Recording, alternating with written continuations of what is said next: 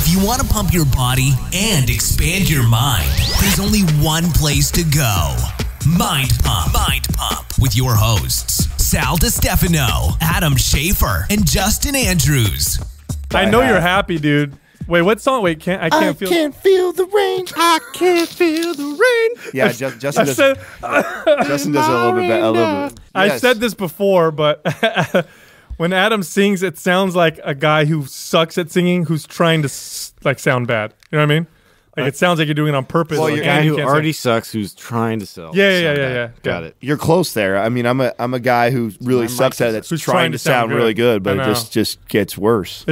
Okay. Do that again, but try to sound worse. I want to see if it happens. Oh, try and sound. Yeah, maybe I'll sound good. Yeah. Ready, go. I can't. Wait, what is it? I can't. Oh my God. No, so try to sound worse. Oh, sound worse. Yeah. I can't feel the rain. They're both on par. Better. It was on par. Yeah, it's close. Yeah, you can't sound worse. Pretty equal. You know why? I don't think you can. I don't. Well, it just comes out. I don't have like a barometer of like better or worse. It's just however it comes out. It exists. Or there's a. Well, I think. Or there's like a. I think that come from my stomach, right? Like I can feel the rain. Wow. No, that just got weird. No, it is. I think that wasn't even normal. I think there's a I can't pitch it with a girl. Yeah. I can't feel the rain. Wow. You know, like I'm getting better. I feel like. Yeah. Wow. I think we should just stop. I think there's like like physics. There's a limit as to how bad it can get, and then you're hitting it. You know what I mean? Yeah. It's like the speed of light. Like there's no way you could get worse. So even if you try to sound worse, you're just at the same bottom. You know what I'm saying? It's the speed of light, but in reverse for bad singing. I'm still in search. You lost me with your science. Yeah, right. Yeah. He just made some shit up. Yeah. You know, I believe that whether you're a God believer or not, I feel like we all have like these gifts, right? I'm 35, still searching for mine. And it wasn't athletics. It wasn't singing. Maybe that's your gift. Yeah. Maybe your gift is knowing that you don't have one. I'm dyslexic. I can't fucking put a sentence together. Like I don't know what my strength is. You're not dyslexic. I used to be attractive, but as I'm aging here, I'm losing my hair and it's a diminishing value. Yeah. So I believe you gotta latch on to something else. It's gonna come though soon. I disagree. You disagree? Yeah. With what? Your unattractive comment. Oh, you think so? Yeah, so I've known you now personally for about a little over 2 years, and you're slightly more attractive today than you were the first time I met you. Just because you like my handlebar mustache. That's why. You always wanted to grow one of those, and I did it. It could be. I don't know. I can't put my finger on it. Did any of you guys? Did any of you guys tune into? Tried. Did any of you guys tune into Hell on Wheels yet? Have you guys watched the show yet? No. Oh man. No, dude. You guys not Netflix and chill? This goes back to why I'm trying to tell you guys. No, I do. How Netflix fucking old we are. I can't keep up with you, dude. No, this the fact that you guys don't know any of these Netflix shows. We're old. That's what it is. Yeah, we're old and out of style. You know what it is, Justin? What? It's he's got time to watch Netflix. That's what I'm saying. I'm like, I don't know. We're like, oh my God, I have 5 minutes. I'm kids everywhere. Yeah, I'm like trying to like take those precious moments and like have a conversation and then pass out. Yeah. That's This is why Adam's like, okay. Adam's like, do we have to be real or do don't yeah, have dude, kids? I'm totally into this thingy and that thingy. He looks at his schedule. And he's like, man, okay, let's see. I did hella work. Yeah. I read 3 books. Powered it out. I did some yoga. I had some sex. I still have 5 hours left to watch Netflix and chill. You know what? Hey, speaking of kids, I don't have any, but I got an inbox from somebody who wrote like a really nice message in regards to you two knuckleheads. Oh yeah, talking about your kids, and this is why I'm always pushing you guys to share more. He's a 24-year-old parent, and he said it was extremely inspiring to hear you guys talk and share about your relationship with your kids and the things that you guys are continuing to learn and grow from, because that's really valuable advice, man. And you guys, I wish and I hope that you guys share more of that with people, because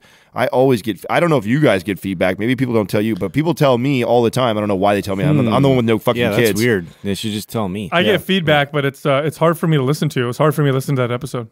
Oh, really? Yeah, because it gets real deep, and then when I hear it, I'm like, I don't want to hear that, Because then it kind of hits me. Well, I haven't been as emotional on any podcast we have done. Literally, we've done almost 500 podcasts. the first time ever did I literally like almost cry like 3 different times, and that was in this episode that's coming up. Oh my God, with Justin Wren? Justin Wren. Oh man, I was right there with you, dude. One of the most impactful podcasts that we did. Totally different. I wouldn't be surprised if we lose some people that can't get in touch with that side. But I hope I don't think so at all. I think people are gonna. I mean, you've got this. You have to be a piece of shit to not.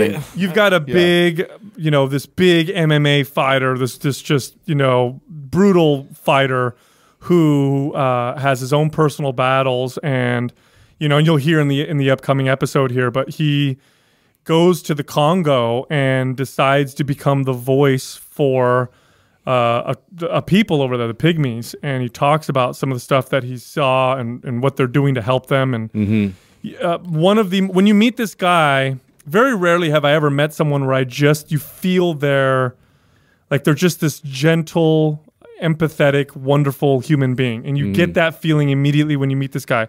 Again, he's this big guy, could be very intimidating. He's got the cauliflower ear because he was a wrestler and an MMA fighter. And you just want to fucking hug the guy because his story, he's just such a good guy. His story, literally, which I was familiar with, what he's doing over there, but I wasn't familiar from where he came from. Which to me, that was like that ties it all in. I mean, it makes it so personal. It makes it like you understand further his purpose and like how he got to that purpose, and it it sort of establishes this timeline and really connects you to the process of like what it all means and why it was so impactful for him. I hope I didn't. I got impacted by it. I hope I didn't weird him out because I must have given him like 6 man hugs. Oh, I did too. I felt like hugged on him. I honestly wanted to be like a backpack. I just wanted to like wrap myself around. Every time we like pause in conversation, I felt like I just need to hug you right now. I know, man. Seriously, I wanted to give him some nice. Oh my god, cheek kisses. I wanted it because. Dude. Wow, he's just wow, such a, Sal. Yeah, on the cheek, okay. on the cheek. Okay, but just, a little far. Well, he's just such a you just want to nuzzle up in his beard. He's just such a good man, like a good he is person from what he's doing. And you know what it did? I don't know about you guys, but after we were done, I went home and it impacted me so strongly. I really started to think about all the stuff that I'm doing, and what I should be doing, or what I think my purpose is. And brother, your purpose is what you're doing. Here's the deal. Yeah. Justin, the people that are going to listen to this episode, and if it impacts you in any way, I urge you to go to his fightfortheforgotten.org page or his water4.org, which is the number 4, and do a donation. And if you don't have the means to do that, then where you can help is by sharing this. I've never asked you guys to share a podcast or share an episode. I know it's hard sometimes to share podcasts because it's not user friendly, but this will also be up on our YouTube channel. So when it goes up on there, you can share it from there. On Mind Pump Radio, it's a different YouTube channel. Yeah, Mind Pump Radio, you can find it. I urge you to share this with as many people as you possibly can. This message needs to get out to more people. I know he's touring over to Fighter and the Kid, and he goes over to Joe Rogan. Rogan. He just did our buddy Jordan at Art of Charm, so he's definitely getting his message out there. And if our MP family can help out and spread the word, spread this podcast. He's a very brave individual. We need more people like him in the world. But what we can do is support people like him because they're so rare. You can also find him on his Instagram page at the Big Pygmy. So without any further ado, here we are talking to Justin Wren. When 2 men with a beard interact each other, the guy with the more powerful, but you have to yield to them. Yeah, you do. It's like Rams, who has the biggest horns. Hey, how do you like that? The big top beard, man. How do you like that right there? That oil, that stuff's awesome, right? Man, I like it a lot. Right? Actually. Yeah, we actually just met with the creator. You got a nice sheen going last over there. week, and then probably when this releases, we'll probably be official with them. Man, that really like the product they're putting out there, which means I got to grow my beard back. Yeah. You can just put it on your. Just shaved it? I just shaved it. Yeah, I got a video I'm shooting today. So this guy's doing pissed. a Kickstarter for his Axon stick that drops coming up real soon here. But Justin, so excited to have you in the house right now. You got quite the lineup right now. You're hopping on some podcasts. Did you just get done with one, or where you heading next? Yeah, I just got done with Art of Charm. Jordan. With Jordan. He's the man. He's our buddy. Yeah, He's Good an dude. awesome guy. So, Very cool guy. Very glad to know him.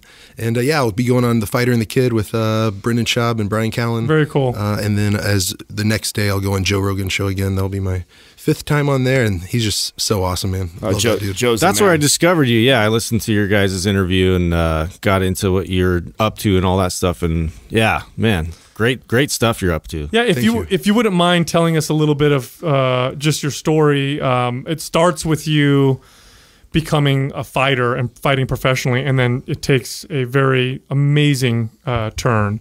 And for some of the stuff you're doing now, which I have a tough time watching some of your videos and not getting emotional. Yeah. I'm not a religious person, but I would say you're doing God's work.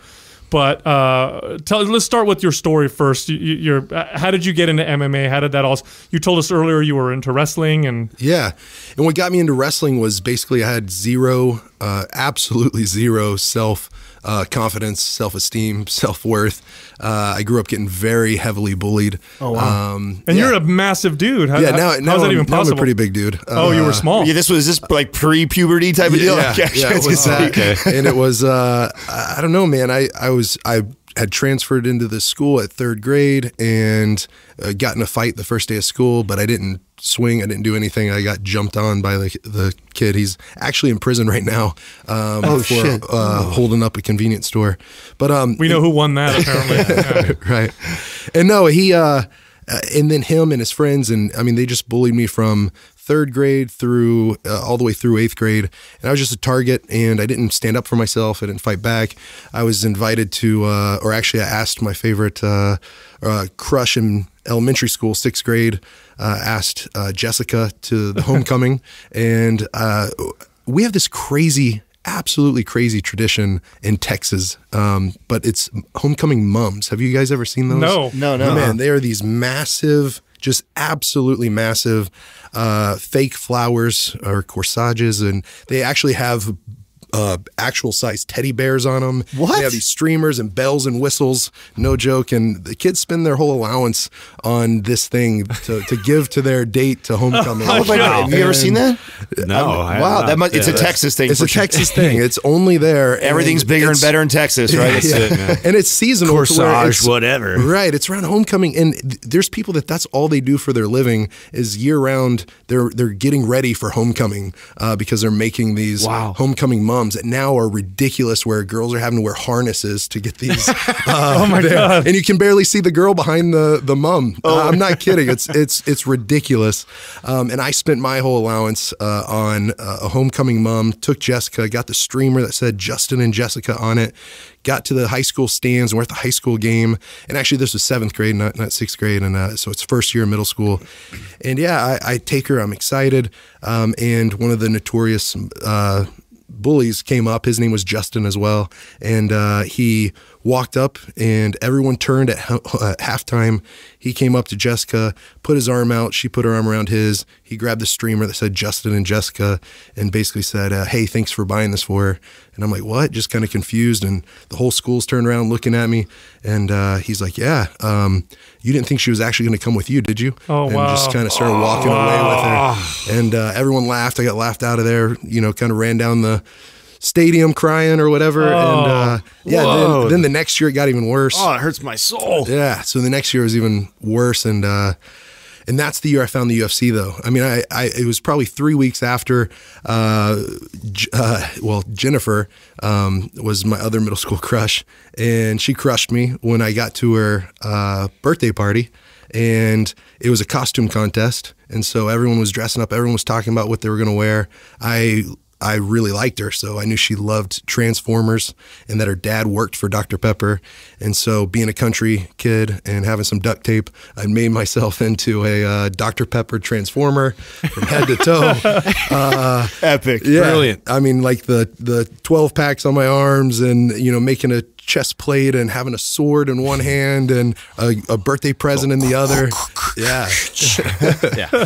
And got to the house and went inside, and her grandmother said that she was going to love it. I get to the backyard, opened the door, and was just met with some cameras flashing and fingers pointing or just like one or two flashes. And Jennifer was there saying like, can't believe you thought you were good enough to come to my party. And then, wow. That same guy, Justin, was the one that I don't know why he had it out for me, but he just did. And he was the one that organized the whole thing, came up with the idea. Wow. One of his friends said, you're worthless. And he said, you should just kill yourself. And so at 13 years old, that was like a huge battle where I went into this spiraling depression, hated myself, believed I was worthless. And I don't know I don't know why I got so deep into this so quick with the bullying part. No, I love it because, you know, talk about back history. We talk a lot about how, God, we just did an episode recently about childhood and how much this really shapes who we are. Mm-hmm. Yeah, I mean, it's something that makes you the man you are. So I'm really interested to hear how this changed you for good. Yeah, well, I guess how it changed me for good, just a little foreshadowing, I guess, is it made me a much more compassionate person, I believe. Like whenever, I sat at the lunch table by myself, pelted in the back of the head with chocolate milk spitwads. And then now, you know, seeing people when they're down and out or when they feel alone, you know, I try to reach out, try to do something because that's what I needed. That's what I wanted. And that's what my wrestling coaches actually did for me. And I guess 3 weeks after that party, I went to this flea market. It's called Trader's Village. It was huge in Texas. And I went out and I was going to buy a BB gun. But on the walk, I found a used VHS tape shop and stopped in there. And I found UFC 2 through 9. And I bought that. That's what I wanted to get. I looked at the cover and what I guess first or initially drew me to it was I loved watching like martial arts movies and Bloodsport and all this different stuff. Classic. Yeah, exactly. But whenever I looked at it, I just thought these guys don't get bullied. These guys know how to stand up for themselves, or just look like you guys look, and no one's probably just going to come up and try to pick a fight or just pick on you. So I was drawn to that, but then deeper, what kept me intrigued was the human chess match of it, just how it combined the Olympic sports of wrestling and judo and boxing, and then this new thing called Brazilian Jiu-Jitsu, and whoa, there's guys that are from sumo trying it out, and I mean just all this craziness. And I bought up those 9, and my parents were pretty conservative, and I had the VHS tapes under my bed. I had to hide them. When my dad found them, he thought it was a stack of porn. He was disappointed. Yeah. Oh man. He's looking at fighting. Yeah, it might have been worse. I think it was what he says because he took it to my mom. He's going to try this one day, and I was like, no, I won't. But just in the back of my mind, I was like, that's my dream. That's my childhood. You're what? You're 13, 14. You say around this time? 13 years old, right then. Yeah. Who was your favorite fighter? Like who'd you identify with? At that time, I loved several guys, but there was like Dan Henderson, who's just retired. But he's been fighting forever. Randy Couture. There was Don Fry at that time. There was you love the American wrestlers. Yeah, I did. Yeah. I did because that was something that I saw around. Like, I noticed early on. Well, obviously Hoist was incredible, so that was really, really cool. But I didn't know where I could get Brazilian Jiu-Jitsu. There was nowhere like that at that time. And so, but then there was this wave of wrestlers that were coming in, and they were just able to dominate. If a guy was a stand-up guy, they could take him to the ground. He no longer could use his punches. If the guy was a Hoist Gracie and he was great on the ground, they could keep it on their feet and outbox the guy, or just grind on him and pound on him.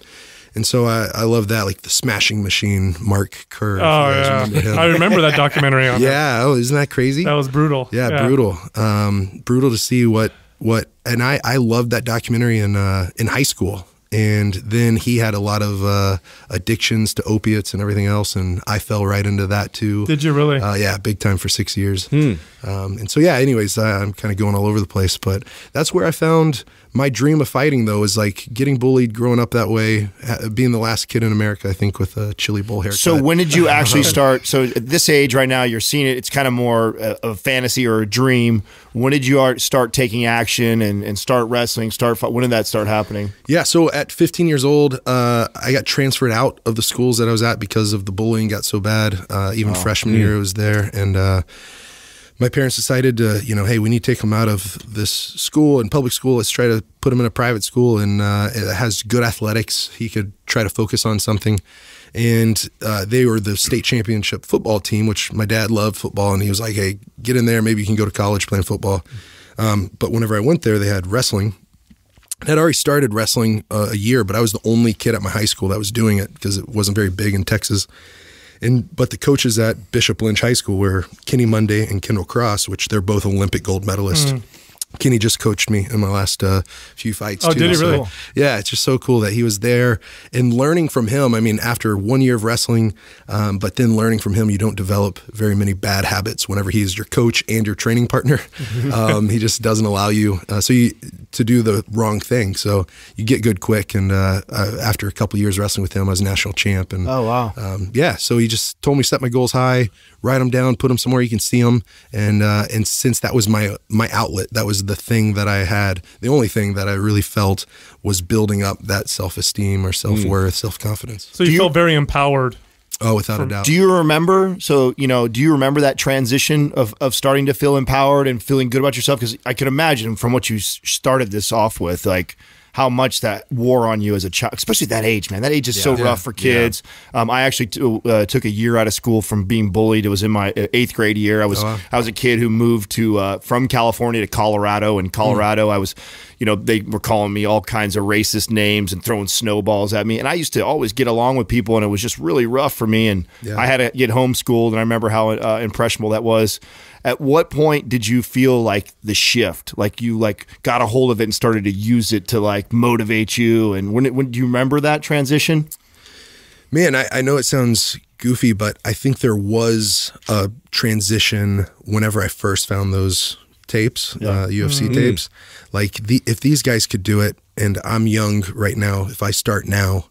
So I was already trying to wrestle around with the very few friends that I had, like 2 guys, Sam and Max are brothers, and we would start wrestling around at their house because that's the only place we could watch the UFC tapes. And I just was like, man, I might be able to do this. And then once I had those coaches, and then whenever the kids at school started noticing the coaches coming to lunch and coming to check in on me, and then the team that I was with, they had all wrestled in their kind of kids program. So they had been wrestling their whole lives under these coaches. But then I came in and I was just coachable. I listened. I wanted to learn. And whenever that happened, I in the first year and a half of wrestling that I wrestled, I won 1 match by 1 point. And so I wasn't very good. But then whenever I got underneath these coaches and they believed in me, it started having me believe in myself. They're like, hey, you're a good kid. You've had a tough time, but just stick with it, And once I started, I remember there was this one tournament where I went from the 1 match that I won by 1 point. Then I went in there and they're like, look, you're hesitating. You're a little timid out there on the mat. And yeah, you're going against guys that have a lot more experience. And we were up in Oklahoma where these kids wrestled all the time. And they're like, hey, just get on the mat and just try it. They were beating in one move, which is that lateral drop throw, and they were just pounding that in me. You need one move, and let's do that move 1,000 times.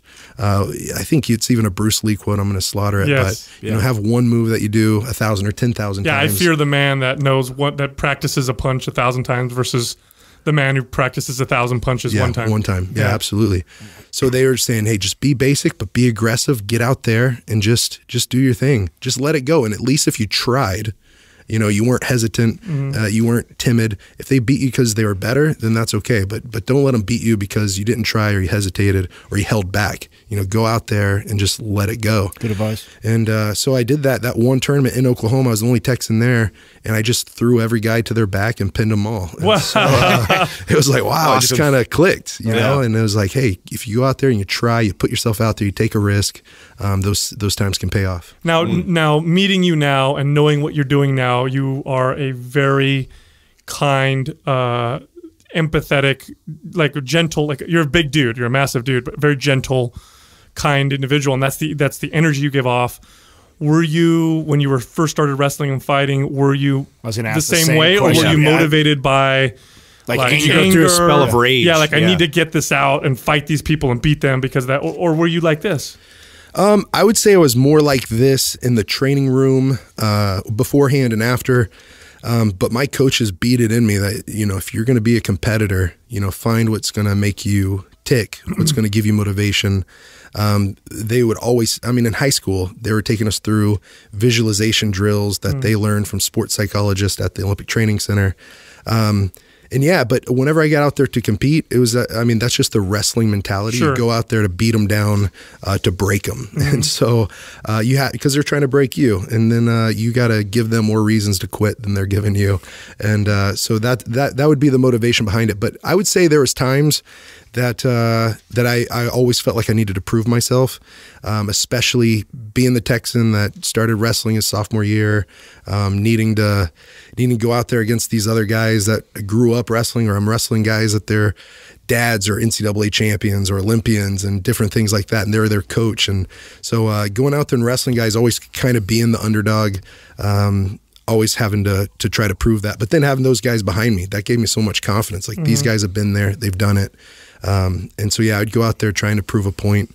And yeah, it was pretty cool to go from sophomore year starting wrestling really to then, or summer before, and then, winning a couple national championships. How'd you make the transition to MMA from there? So I went to the Olympic Training Center right out of high school. I was recruited to Iowa State, Oklahoma State, all those schools. And I decided I wanted to do Greco-Roman wrestling, which is the NCAA style, isn't done at the Olympic level. And so I was recruited out of high school to there, one of the two guys, and went there, lived for a year. And then you can see this, I broke that elbow. And there you go. I tore, that's where the addictions happen with opiates. And it broke, dislocated. I tore the ulnar collateral ligament. And then they tried to send me to mainly a knee and ankle doctor to get the elbow surgery. So I had to wait for 4 months arguing with the insurance company, having the doctor there sending to me petition, write letters, and say like, hey, I'm a knee and ankle doctor. This guy, if he's going to compete, maybe trying to represent the U.S. or be a professional athlete, he needs an elbow doctor to do his elbow surgery. Go figure. Yeah. Right. And yeah, so I had to wait for 4 months, and the whole time they put me on oxy because it was completely torn, the ulnar collateral ligament. And so yeah, so that surgery was tough. That's where those addictions happened. But then after that, I guess what I was going to tell you though, they told me I had a 30 to 35% chance of competing again. So because of that, I decided MMA was an outlet for the wrestlers that, at the Olympic Training Center, I had a coach that stepped away to work at Home Depot, but he was an Olympian. He was a world medalist, and he couldn't make enough to support his family as a coach. So he had to go work there, which isn't, there's nothing bad about that, but he is one of the best at his trade. And it was better for him to step out of that to be able to provide for his family, doing a job that he didn't necessarily want to do. So fighting as a professional sport, and that being my childhood dream, I jumped into it at 19 years old after that surgery took, and I knew I was going to be able to compete again. I started fighting at 19. Wow. Justin, can I back you up a little bit? And are you okay with getting into a little bit of the opiate addiction? I went through the same thing when I had my first. I'd never broken a bone, never tore anything, never had an issue before. I tore my ACL and MCL, and I was a total clean kid growing up, never really did drugs, so never even thought I would be somebody who could get addicted to something.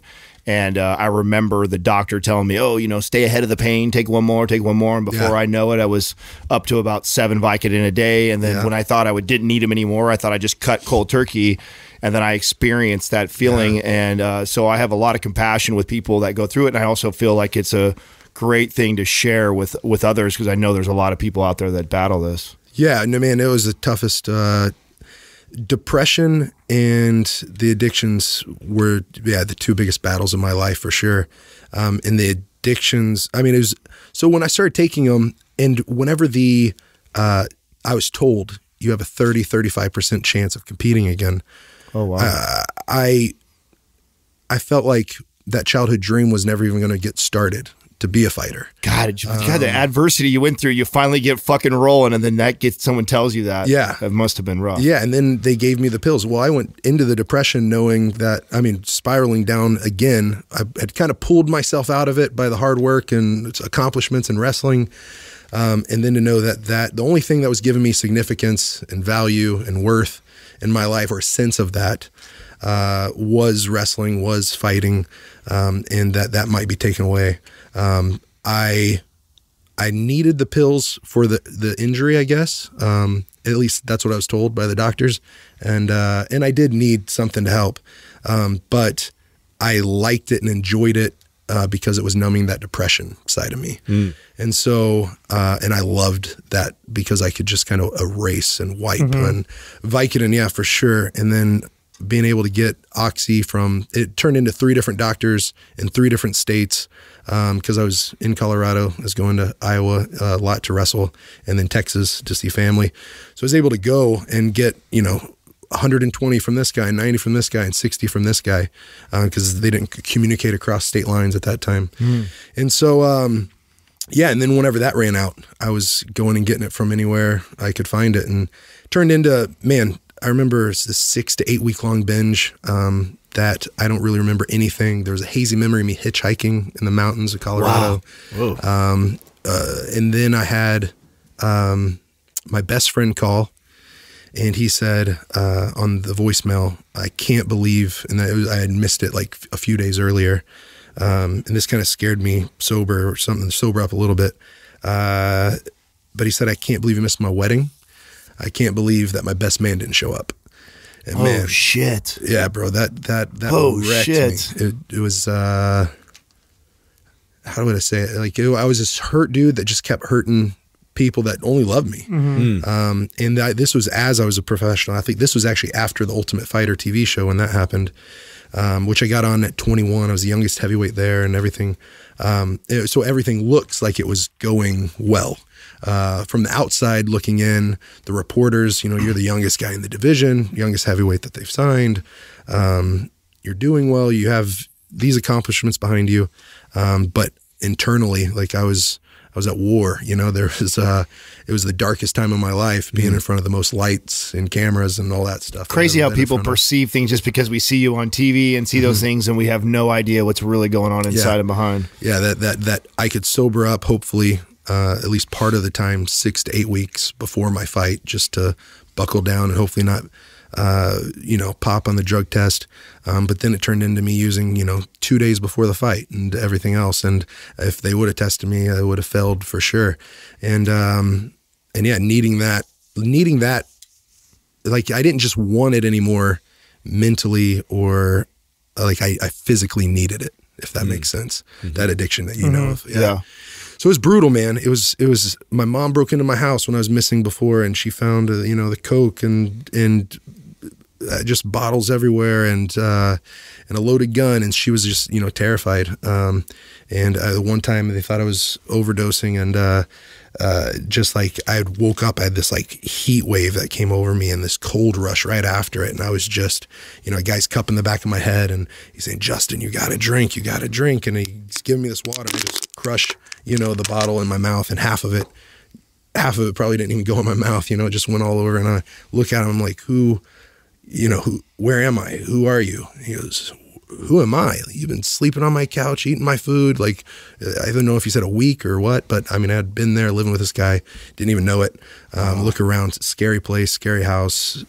I mean, not scary people, but people that were doing scary stuff around. And so it was tough, man. The addictions got really, really bad. And I'm just incredibly fortunate, grateful that I was able to come on the other side of it, because I know so many. How did you do that? Yeah. Do you remember one, how high you got up to, like how many Oxycontins and Vicodin? And then do you remember the transition out and what that process was like? Yeah. I mean, it got real bad to where I got, to where I was even going to training, and I would, it's sparring days. And I was at Grudge Training Center at the time. We had like Shane Carwin, Nate Marquardt, Rashad was there all the time. GSP would come through, George St. Pierre all the time.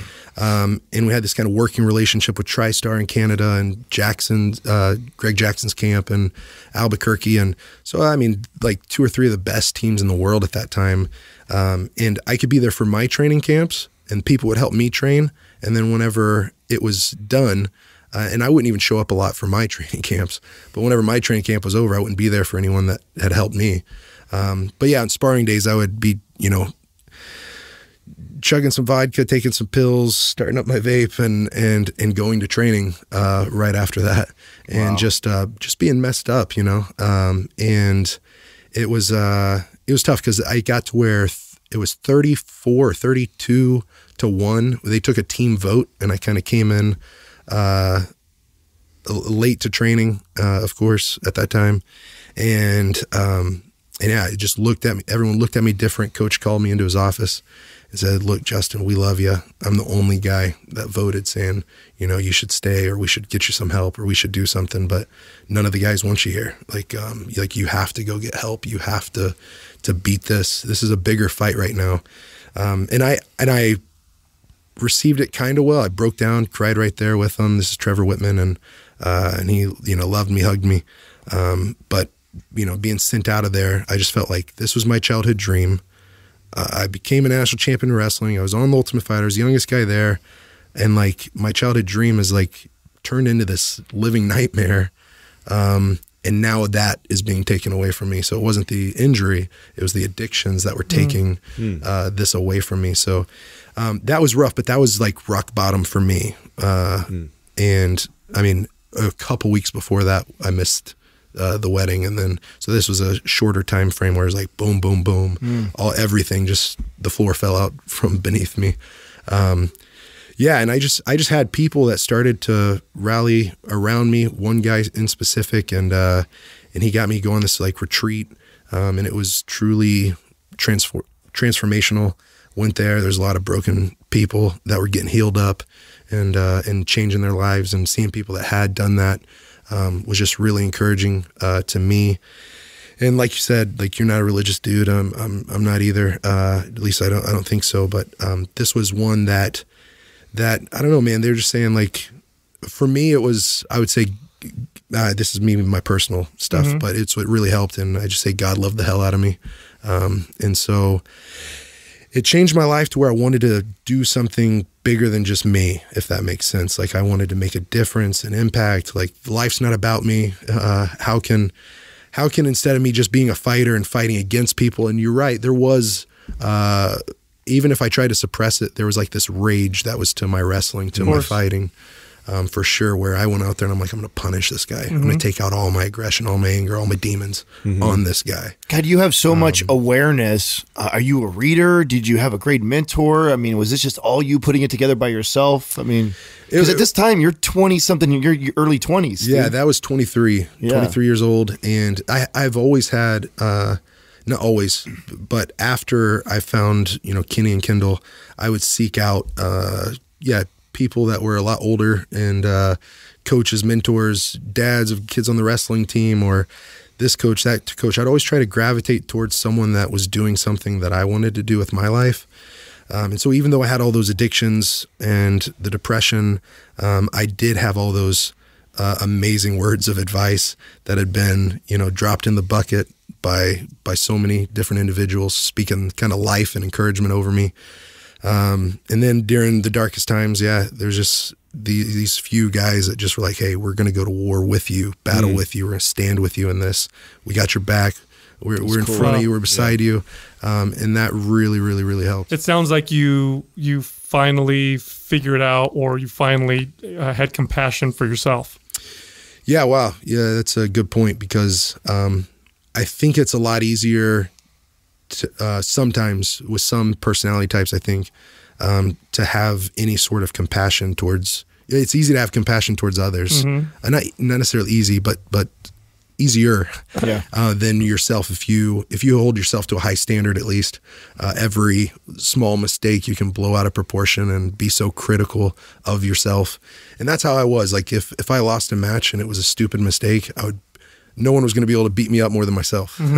So I would try to learn from it. It's interesting, because I have children, and a huge learning lesson for me with kids is, like, if my kids do something, let's say they take a test and they don't get 100%, or they compete in something and they make a silly mistake, I'll talk them and coach them through it, but I have limitless compassion for them. Like, look, you tried hard.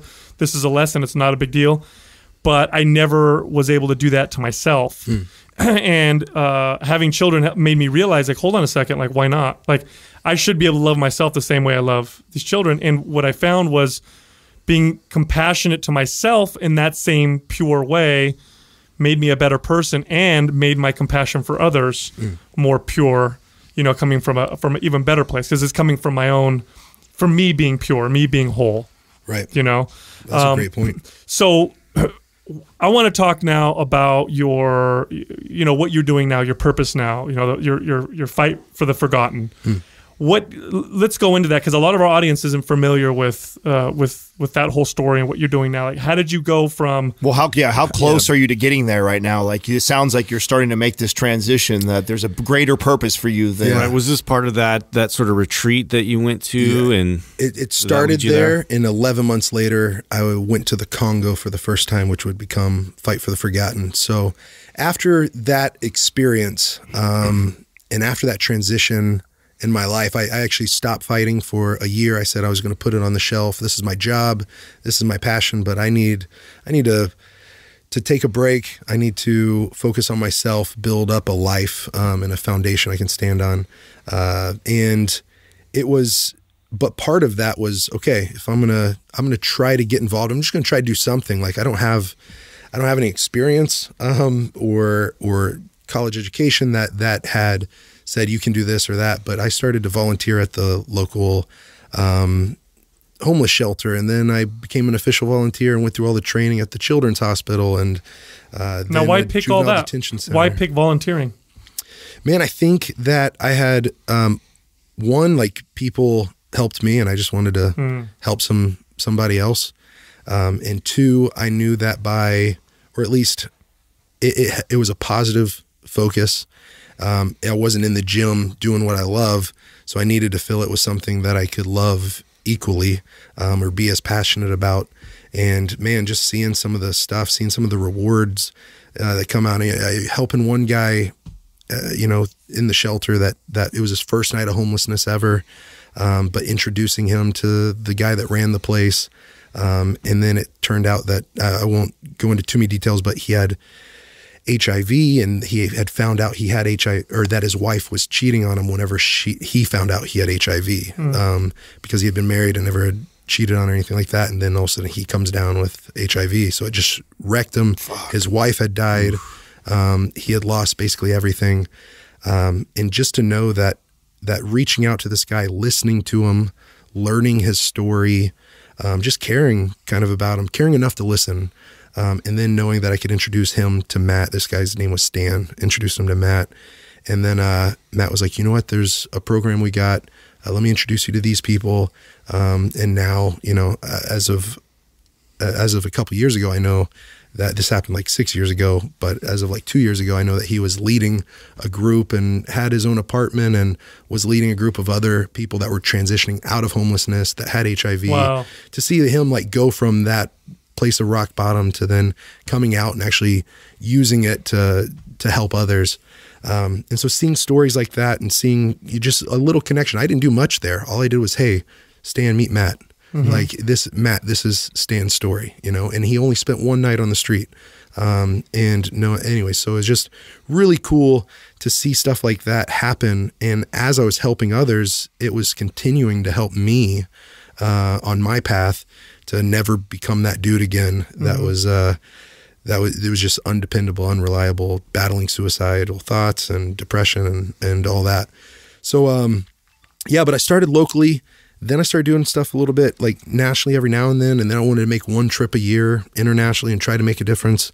I didn't realize that's not the best way to do it. And really like the whole show up, and blow out technique, or go somewhere to a foreign land, a country you don't know, and a culture and people you don't know, and to come in there acting like you know the answer to their problems is, I think, a lot of ways, it comes from a good place and good intentions. But naive, even arrogant sometimes. Like, hey, we're from here and we have this, so we're gonna, because you don't, like, I don't know, there's like a little underlying thing of like we're so much better off, so let us do this for you. It's also not empowering. Yeah, not empowering at all. And so my goal after my first trip to Congo was man, I saw the negative impact of charity.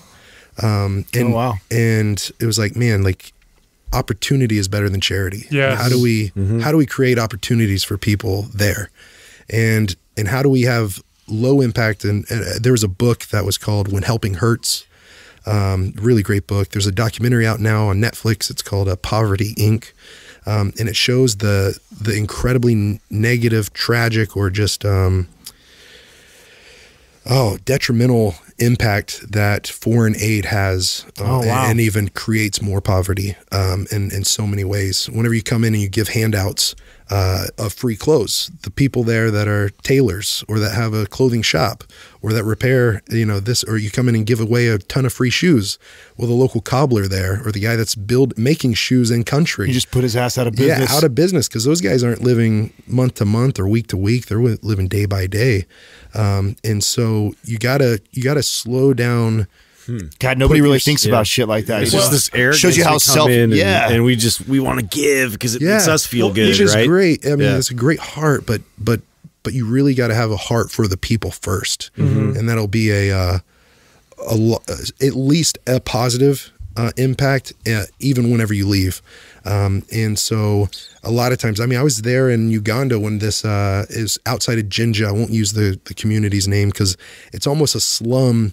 I mean, it's one of the worst slums in Uganda, but it's become almost a tourist attraction because there's so many people that go from the west there and they want to go to the poorest place possible. It's easier to get in Uganda. It's a little more comfortable there, not in the slums, but they give slum tours because the locals are like, you know what, gross.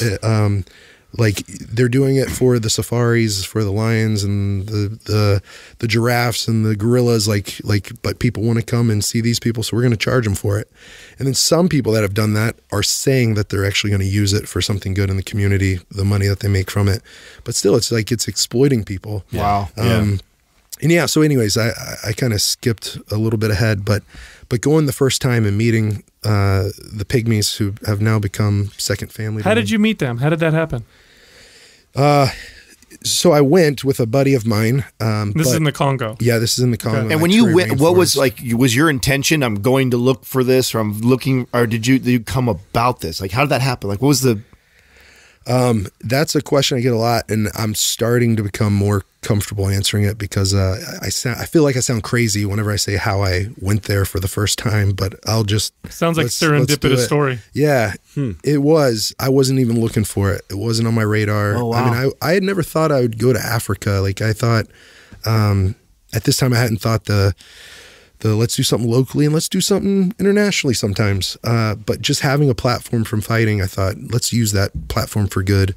But really, it was only on my radar, hey, help people around you. Like, you need to help people around you before you go anywhere else and help anyone else.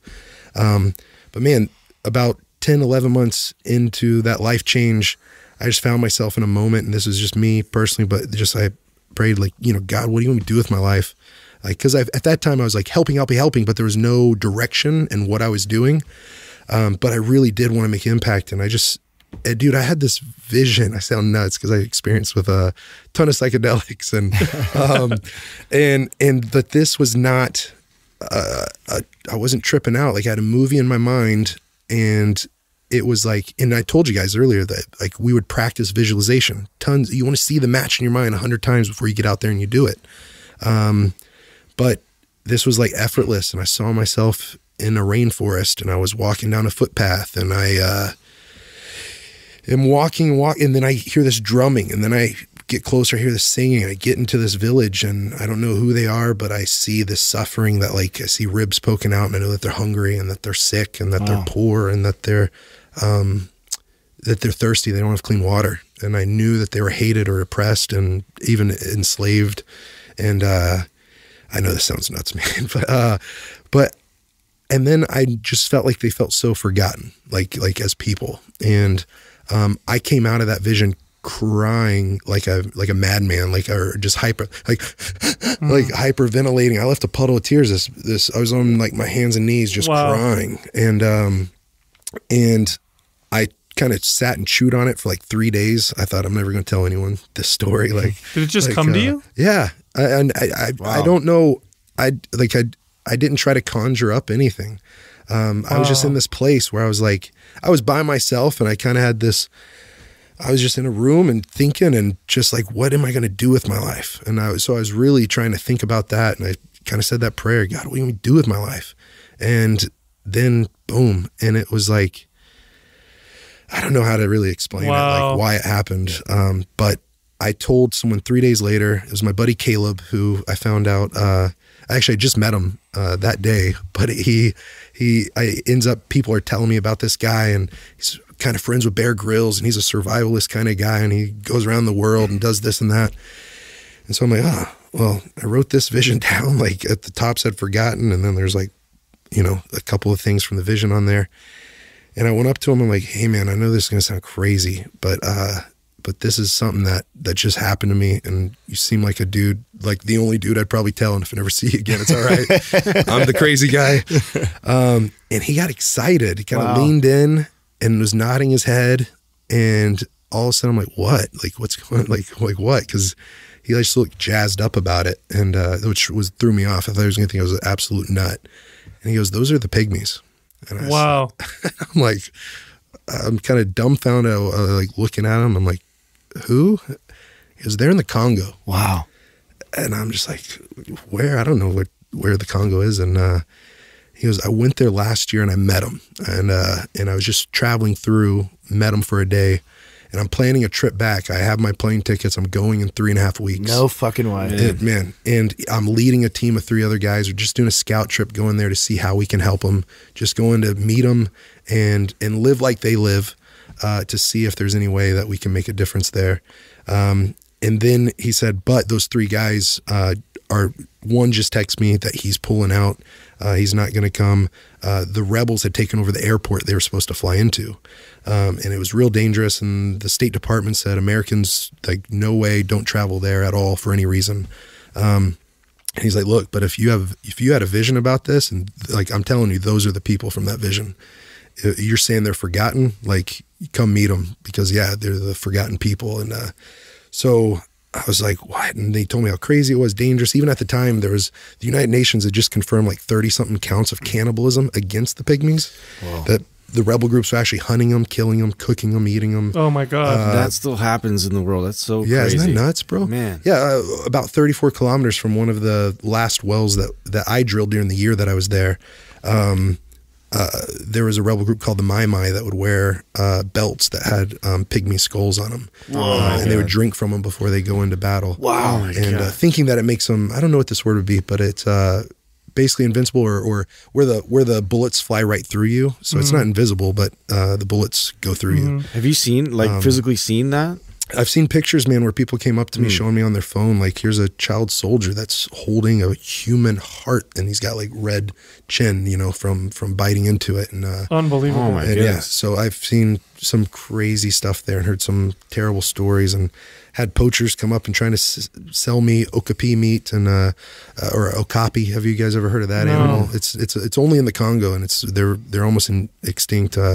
But it looks like a horse or an antelope body with a butt of a zebra and the head of a giraffe. And so it's the only other animal in the Giraffidae or giraffe family. But yeah, it's got the butt of a zebra and the body of kind of crazy looking animal.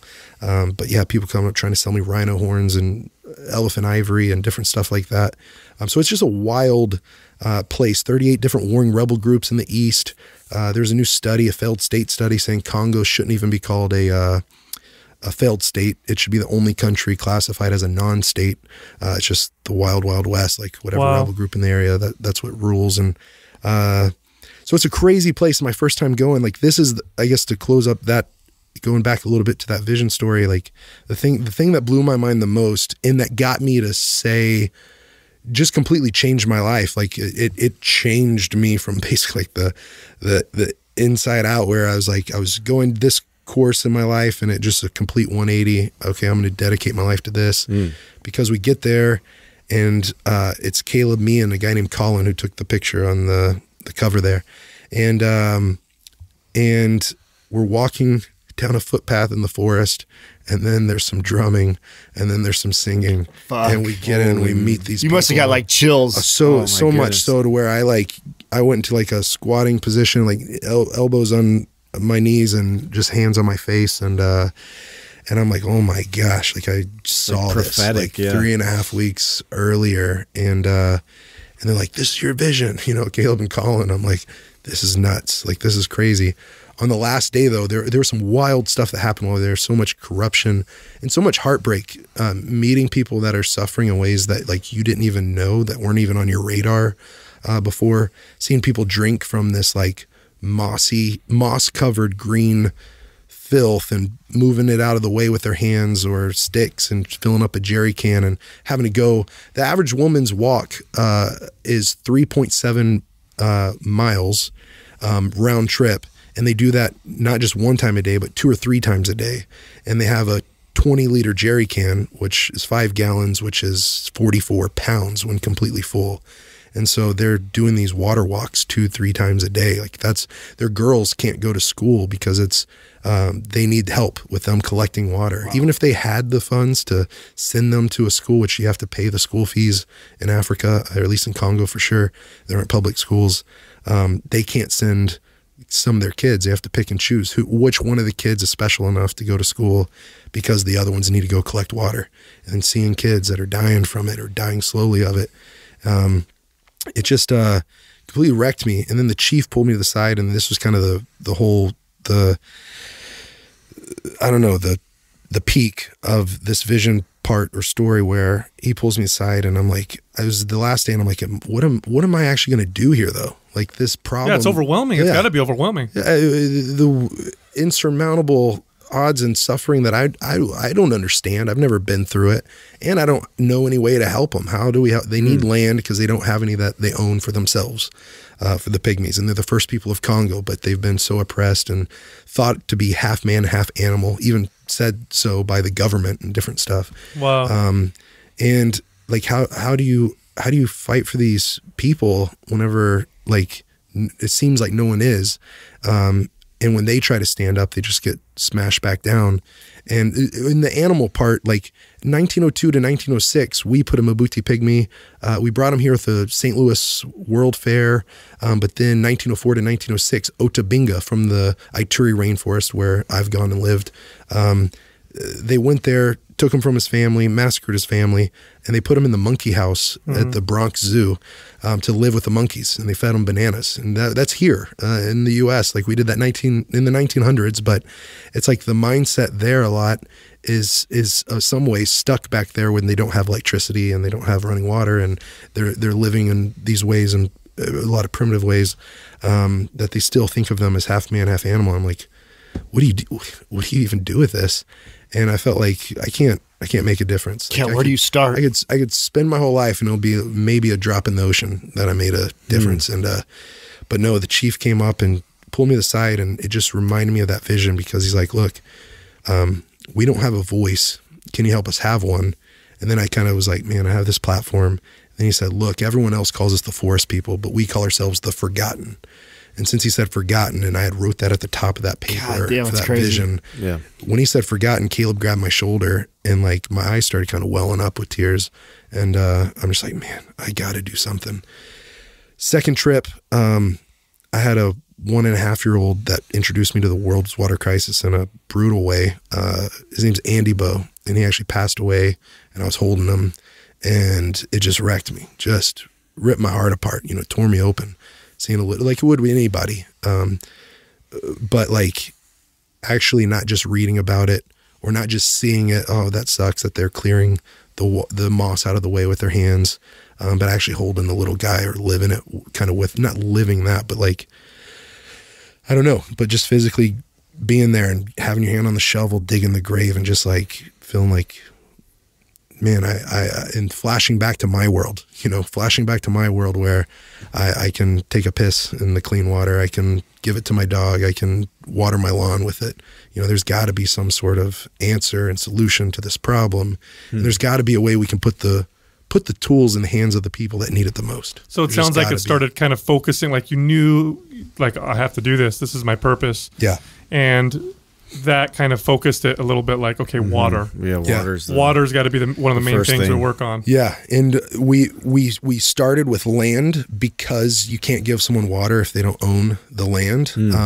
But yeah, it was land, water, and food, and water was what everything hubbed around. Now, how did you get them land when they didn't have any? And some of them were slaves, right? Yeah. Like literal slaves. Yeah. I mean, explain that. Like, what do you mean by that when you say slaves? Like, so worldwide, there's an estimated, well, actually this is the lower stat that I've seen now, but it's supposedly gone up in recent years. There's 27 million slaves on planet Earth. Unbelievable. Right now. I saw that on your TED Talk. That's fucking insane. Isn't that nuts, bro? 20? Just absolutely more than ever in human history. Walking the Earth, which there's a bigger population. Sure. But that's just nuts. And it's so like hidden and in the dark, and like just like the world's water crisis, where 1.5 million children every year under the age of 5 die just because they don't have clean water. 1.5 million, and that's like, I think 800 a day just because of diarrhea. I like actually die from diarrhea. And then 2,350 kids every day die from the malnutrition that they have from the waterborne disease, because they live in places where there's normally not water, there's not an abundance of food, but the food that they do have is just running right through them. They are not able to absorb the nutrients from the food. And so it was just absolutely crazy. And so with the Pygmies though, the average, there's an estimated 200 to 600,000 Pygmies in Congo. That's the highest population of them. There's some in Rwanda and Uganda and Burundi and Cameroon and Central Africa Republic, but the highest density population is in Congo. But pretty much all of them are enslaved to some sort of degree. Some by rebel groups that are throwing them down into the gold and diamond and coltan mines, which Congo is the richest country on the planet in minerals. It's where we got the uranium for the World War II bombs. It's where just everything. I mean, it's the richest country on the planet by far. But on the human index, development index, they are the poorest, least developed nation. And so it's just a wild place where, so there's the extreme kinds of levels of slavery, but then there's also ones where 3 or 4 generations ago it was worse, but now their slave masters kind of take care of them in ways of like giving them the scraps of food or giving them 2 or 3 bananas for a full day's labor from sun up to sundown. That's more the mild, where they work for them because they don't have any land rights, because they used to be able to hunt and gather and completely. So the slave, they used to have almost an upper hand, or at least it was a symbiotic relationship where the Pygmies and the Makapala, the non-Pygmies, there's over 200 tribes in Congo. So we just say the non-Pygmies that live near them. They were growing the corn and rice and beans, and the Pygmies were hunting and gathering and getting the meat and the rare fruits and vegetables, and they were able to come and trade. But eventually, with deforestation taking off and the introduction of like the mechanized chainsaws, it started making it basically impossible for them to trade anymore. They needed to keep all the meat they got, because when I've been there and the trees are falling, sometimes it sounds like thunder is rolling through the forest, but there's no rain. It's these trees that are falling. And so that makes the animals scared and skittish and run away, to where it's really hard for them to hunt and gather and provide for themselves now too, where it's basically impossible for them to sustain themselves because of how hard it is to hunt nowadays. And so because of that, were made even more vulnerable than the vulnerable other people living in poverty right next to them. But their slave masters now, we've seen a working relationship with 10 different villages. We've drilled 62 wells there for all different communities, but 10 that we've worked with both sides, the slave masters and the slaves, and which we'd say former now, where we worked with on the government level, the local, state, and national level, to get them land back for themselves where they own it. It's not Fight for the Forgotten's land. It's not Water For's land. It's their land, which is the strongest thing in Congo courts. And so we've gotten them back 3,000 acres of land. Wow. And what's been really great is working with both sides. So, I was going to say, how did you get them land? How did that work out? So some came from the government, but that was the smaller, actually. We wanted to truly work with the community. So we go into a community and we cast the vision. And if they catch it, where it's like, hey, we want to work with you. We want to sit down, and that's what we always do, is sit down and listen. We call it Campfire University, where they take us to school around the campfire and teach us everything, and tell us, the struggles of their community. So that way we don't have this like cookie cutter going into a new village and saying, oh, we already know, we've been to this place, so we know all the problems here in this place too. You got to sit there and listen and learn. And So when we do that, though, what we found is that in some of these areas where the slave masters it's the third or fourth generation, they inherited their slaves and their families, and they're making $1 to $1.25 per day. The slave masters, that's the average income of 74 million people in Congo, and so it's almost become a burden to have these people underneath to take care of. And so, but they can't take care of themselves, and it's their slaves they inherited, and their father owned them and their grandfather owned them. And so they own them. And it's like, what a crazy dynamic. Isn't that nuts? Yeah. It's so crazy that it's happening today in this world, but it's like, how can we call it Tamika Pamoja in Swahili. How can we work together for good? And so, but the good of all people. And I think that's good business, right? Everyone wins. It's not about like, hey, I'm going to get we're going to work out this deal, but I'm actually getting the better end of the bargain, and you're going to be bitter afterwards. It's like, no, how do we do this in a way that it's win-win-win for everybody? The slave masters technically, maybe losing their people, but in a way that like they have asked for now. After the first couple of villages in Babofi, Mabakulu, people were coming to us saying, we want to work out the same kind of deal you guys did with them. So it's all in the government level where everyone's signing it. It's contracts, it's handwritten, it's typed out, everyone's signatures on it and their thumbprints. So no one can say that they didn't sign it. But at the same time, when we buy the land from their masters, they're benefiting financially because they're selling the land, and that's going to help their family. It's helping the Pygmies because they get land, and that's helping their family. And then we bring in water. And so I told you guys about Andy Bo, but it also happened with a little guy named Babo, and then a little girl named Siku that I've been part of the funerals of, but then I've also been to 5 or 7 others. And half of those are probably from the Makpala, the non-Pygmy kids. They don't have access to clean water at all. And so they're dying of the same diseases that the Pygmies are. And none of them have access to clean water.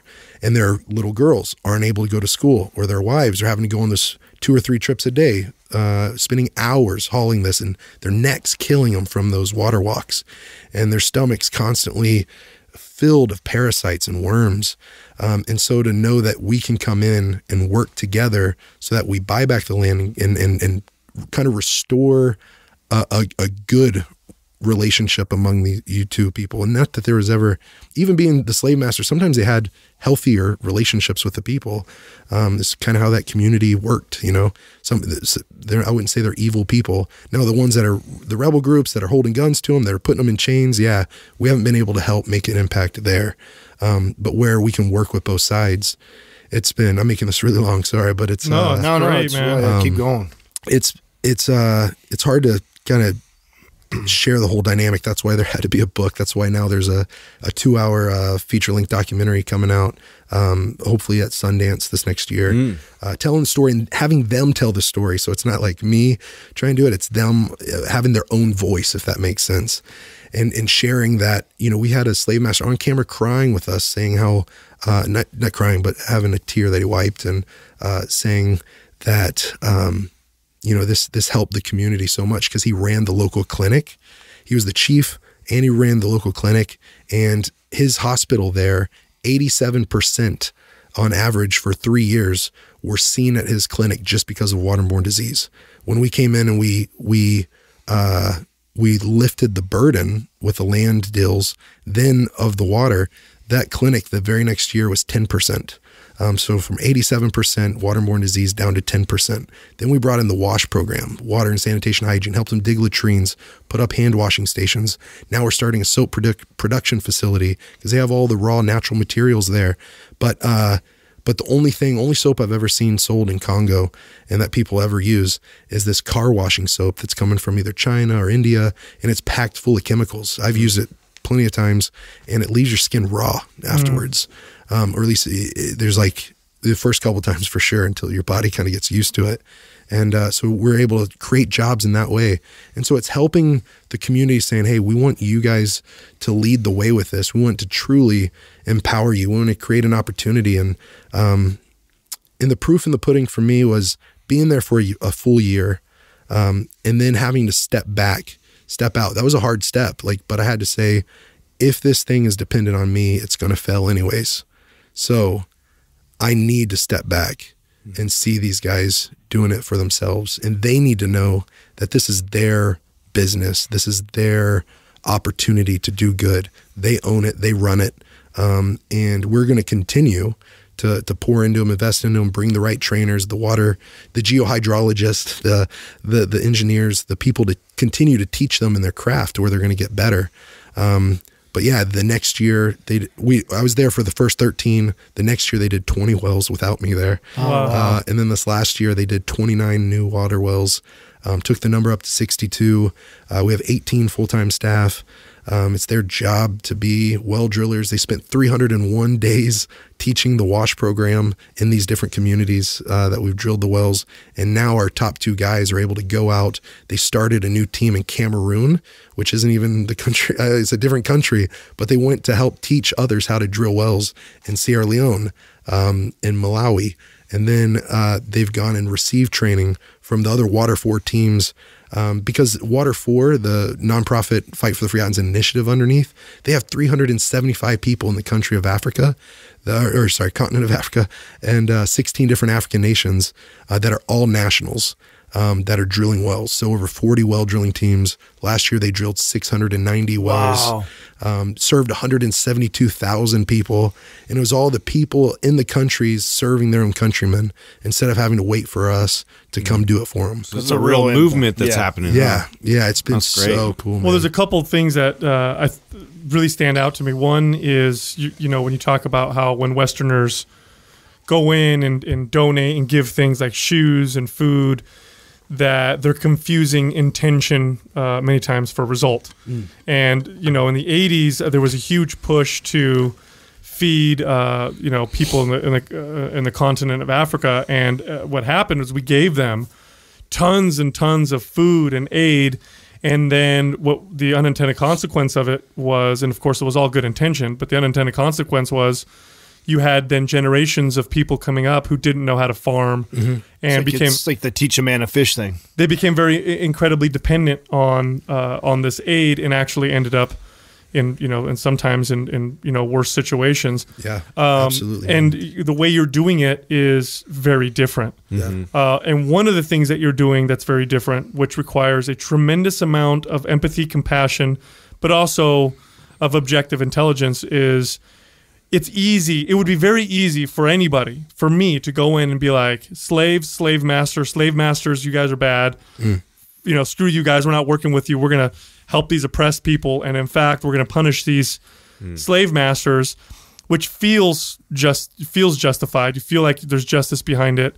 But is that really a long-term solution? Are you really accomplishing anything? Because once I leave, you know, now, like you said, you're not getting this win-win, and could that cause more problems? Could that cause more war? And that kind of stuff. Yeah, I think what I learned from my team is the team of guys there, right? They're so much better than I am at this, and like they're the engine, and I got to be the spark plug, and now I get to go back and kind of fill that engine back up with some fuel, and hopefully that's encouragement and different stuff. But they're the ones putting it into action and just being able to be there. And like they said, you know, if we try to love one side and hate the other, it's only going to end up hurting the people that we're really trying to love and help. And so we got to love both sides. We got to help them both equally. They're the same community. And so how do you draw this line in between them and say, we're going to help you, but we're not going to help you. We're going to exclude you and we're going to include you. And so it's a really, I honestly think it's slower. It's much slower, the process. But the impact, you get to see it. And you get to feel it and you get to hear it. And I'm honestly not needed for this thing anymore. I get to be a part of it. And it's almost like this might sound really cheesy, but it feels like I went from kind of a leader in it to then now it's my job to be the cheerleader and just cheer them on and encourage them and be like, because the tough thing is that you're so right about, I think in the 80s, like you're saying, there was a song, I think that was the rally. Wasn't it We Are the World? It was something like that. We are the children. And then I think there was Great lyrics in that song that said, like, it's where nothing ever grows and it's where no river ever flows. And it's like, that is not Africa, like at all. No. There's the Nile River there. There's the Congo River, the longest ones and the deepest, most powerful rivers that could, if there was a big enough, like, electric dam inside of that thing, it could light up the world most likely, but at least Congo, at least Africa. And you drop, I mean, you spit a seed in the rainforest, it's going to grow. Like it's so fertile, but the outside aid has impacted so negatively that everywhere I walk, you go to the market to buy rice, it all says on there, American made rice or China, India. Then these government, like, they have these government subsidies and these big farms that, like, they get paid by the government to produce all this food to just go drop it there for free. Mm-hmm. And so what does that do to that local economy there? Right. That they were the farmers. What people they can't sell it. What people don't realize is many times the way aid works, big government aid, is that it goes from the poor people of a rich country, because we get many times taxed for it, for example, to the rich people of the poor country. So you've got Absolutely. The owners of these big farms and stuff getting these massive government subsidies that came from a rich country, and then they give, they do the free stuff, and you don't have, the distribution isn't as efficient or effective as when there's a market-based economy there. Right. You get a lot of people who then, there is no way to compete with that. How do you create a business and compete with something that's free? You can't. And so it depresses progress in many ways. And I don't want to discourage anybody, by the way, from giving to charities and stuff. Yeah. I just think it's important people see it so that we can be as effective as possible. And then you even said it, like, the Congo is one of the, if not the most mineral rich places in the world. The problem isn't that they lack resources, because that's what a lot of people think, like, oh, they just need resources, just give them a bunch of resources. The problem many times is that there isn't the ability to have these open markets. There isn't these opportunities for people to own property and to build for themselves. And what you're doing when you're teaching people how to build these wells and getting them involved that's a spiraling effect. Like, it's now that you started there and it's grown, it's only grown on its own. Yeah. It's got to be really exciting to see the potential or the possibilities of where this continues to go. Oh my goodness. I mean, it's blown my mind, because we went from saying, okay, we're going to go deep into the rainforest with these water wells, and we need something practical and sustainable. We can't buy a $500,000 to $1 million drilling rig and drive over these bridges that collapse so often and go over these terrible roads. They're just going to beat the vehicle beyond recognition, and then we can't even drive it into the rainforest. So the mud or the trees are all in the way, and we can't clear a road. So we got to be able to hike this stuff in, and so it's all manual drilling. It's all augers and chisels and rock breakers, and it can take 10 days, 16 days to complete a well. It's the hardest work I've ever been a part of. And we had several guys quit at first because we were in a tough geological area, and we were beginners, and this was like we were like white belts, and this was like black belt level stuff. And good analogy. Yeah. And so anyways, it was tough. So some guys quit on us, and finding the right people is the toughest part. But there's so many good people there waiting for an opportunity, because there aren't many. And so you get those people in, and people are our greatest resource, with the good hearts and the good in the right place, in the right mindset. And then empower them. Yeah, where we just got our first mechanized rig, which we're not going to stop the manual drilling at all, but the mechanized rig that came across on a river in 3 canoes, a $50,000 drilling rig. We were like, please don't sink, please don't sink. But it made it safely, and now they're going to be able to go punch some 300-foot deep holes in the ground in areas that communities are able to buy themselves. And so it's not even giving the wells away. They're looking for private contracts so that the way they're becoming so self-sustainable that they don't need us. They're already getting close to 50% self-funded in their own country. Son of a bitch, I love this. I know. Oh, man. And then it's going to become so World Water Day is March 22nd. Water 4 is doing this thing where it's going to be really awesome, where we're building a water tower or water kiosk in this community. That's tomorrow, huh? Mm-hmm. Yeah. That's tomorrow. Yeah, That's absolutely. Cool. Tomorrow. And we're doing this campaign. We're trying to raise $50,000 for this water tower. And the reason being is that water tower in this community, one, they're drinking from the same place that their cattle. They're a bunch of, they're a herding tribe. And so, hurting, I guess. But there's cow patties all right there in the water, right beside the water. And the kids are getting real sick. And we're going to put up this water tower so that way they come and they buy the water because, water you're paying for. Everywhere you use water here, you're pretty much paying for it. And so there we're going to do it for like 5 cents or 5 shillings per jerry can. So for 20 liters, 5 gallons, you pay 5 cents, basically a nickel. And that right there is going to go back into the community.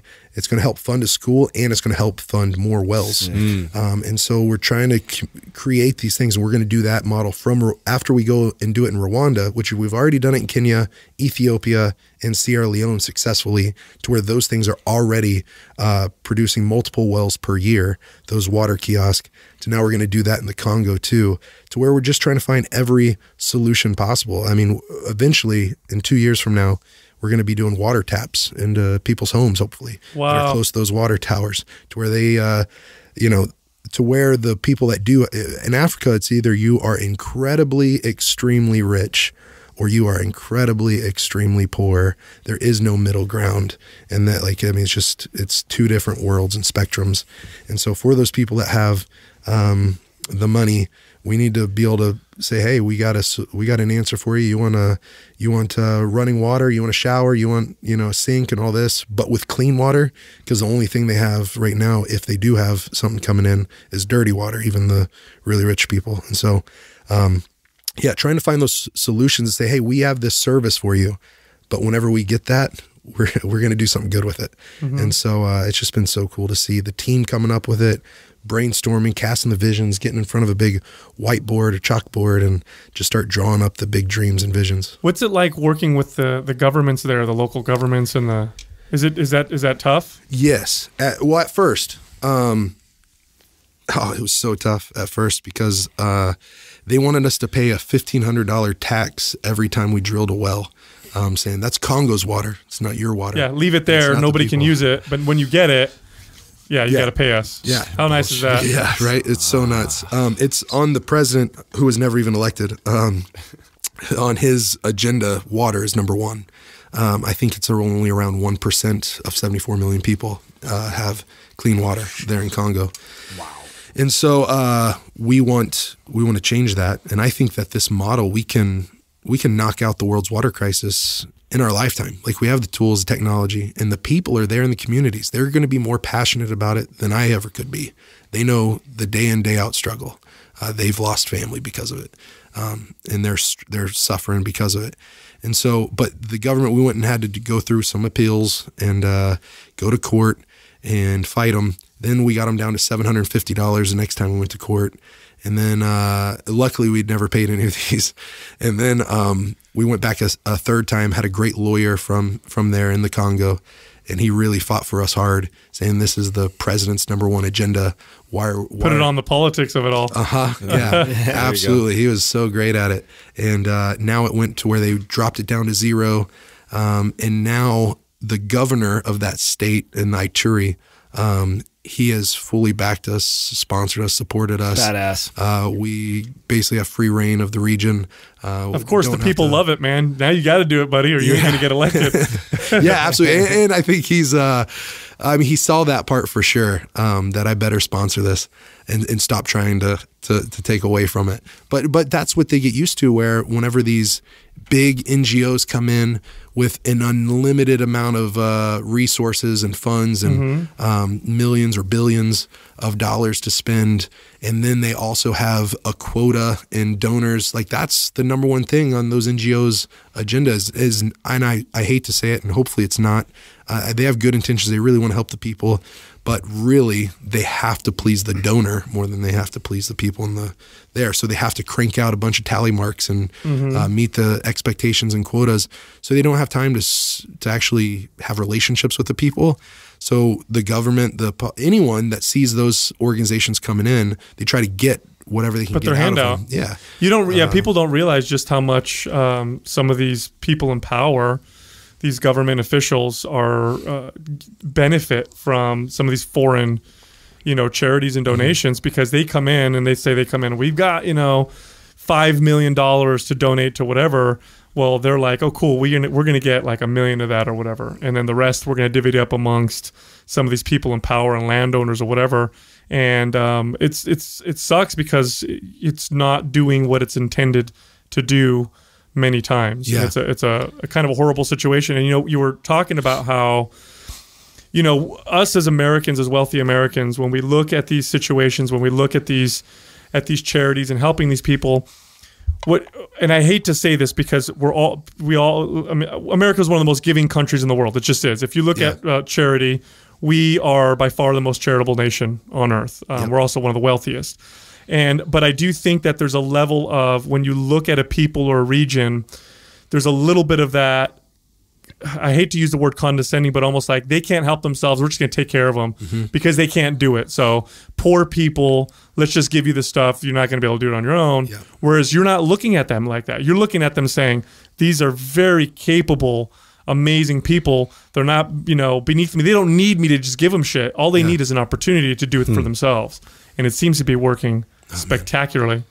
Yeah. Well, thank you for that. And that's what's been, it's been so cool because, after I found the first 4 guys on our team, they were so rock solid. They were, better men than I, for sure. I look at those guys as like giants. They're incredible dudes, and I've learned so much and been encouraged so much. And these are guys that, I was in their wedding, and they're some of my best friends and my brothers, and we've gone to war together. Like how you develop these relationships with, my fight team and training partners. We sparred together. These guys, we've been through some really tough stuff. Whenever I told you I was digging the grave, but I wasn't digging it alone. These guys were with me, and they've lost family. I've met their aunts that have scars all over them because they've been hacked up with machetes and actually lived to survive and tell about it. And so they've been through so many tough stuff, and they've risen above it. They've dug deep, and they've overcome. And so being around those people has, Ben, Jack, Patrick, these guys, I'm a goo, which means we are one, we are not different. And learning from them some incredible things that they live out. They say a Swahili proverb is, if you want to go fast, go alone. But if you want to go far, go together. And so they're always wanting to include each other. And us here, we want to be so independent individuals, but there, you just do life together, and it's a community. And I love that about the sports world and lifting and everything else. Like, there's these communities, this podcast, right? There's an awesome community behind Mind Pump. But yeah, having a community of these guys that are they're fighting for something so much more than themselves has been awesome. Were you ever put in some dangerous situations when you're, because you don't necessarily blend in. No, I don't. You're kind of a target. You're a really big dude with blondish, orangish hair, big beard. Yeah. You look like the opposite. Thor just came to the Congo. You're like the opposite. With his mighty rod. Yeah. No, it's no, you're right. Walking through the jungle, I'm sure I look like a vanilla gorilla. Or I've had people think I was half, literally, because we go so remote sometimes, because we want to start where it's the worst, and we still are targeting there, and then we come out in the community to try to help fund more of where it's worse. But yeah, I've been called half man, half lion before. Had people run and hide behind trees. I've had a bow and arrow drawn on me from the distance.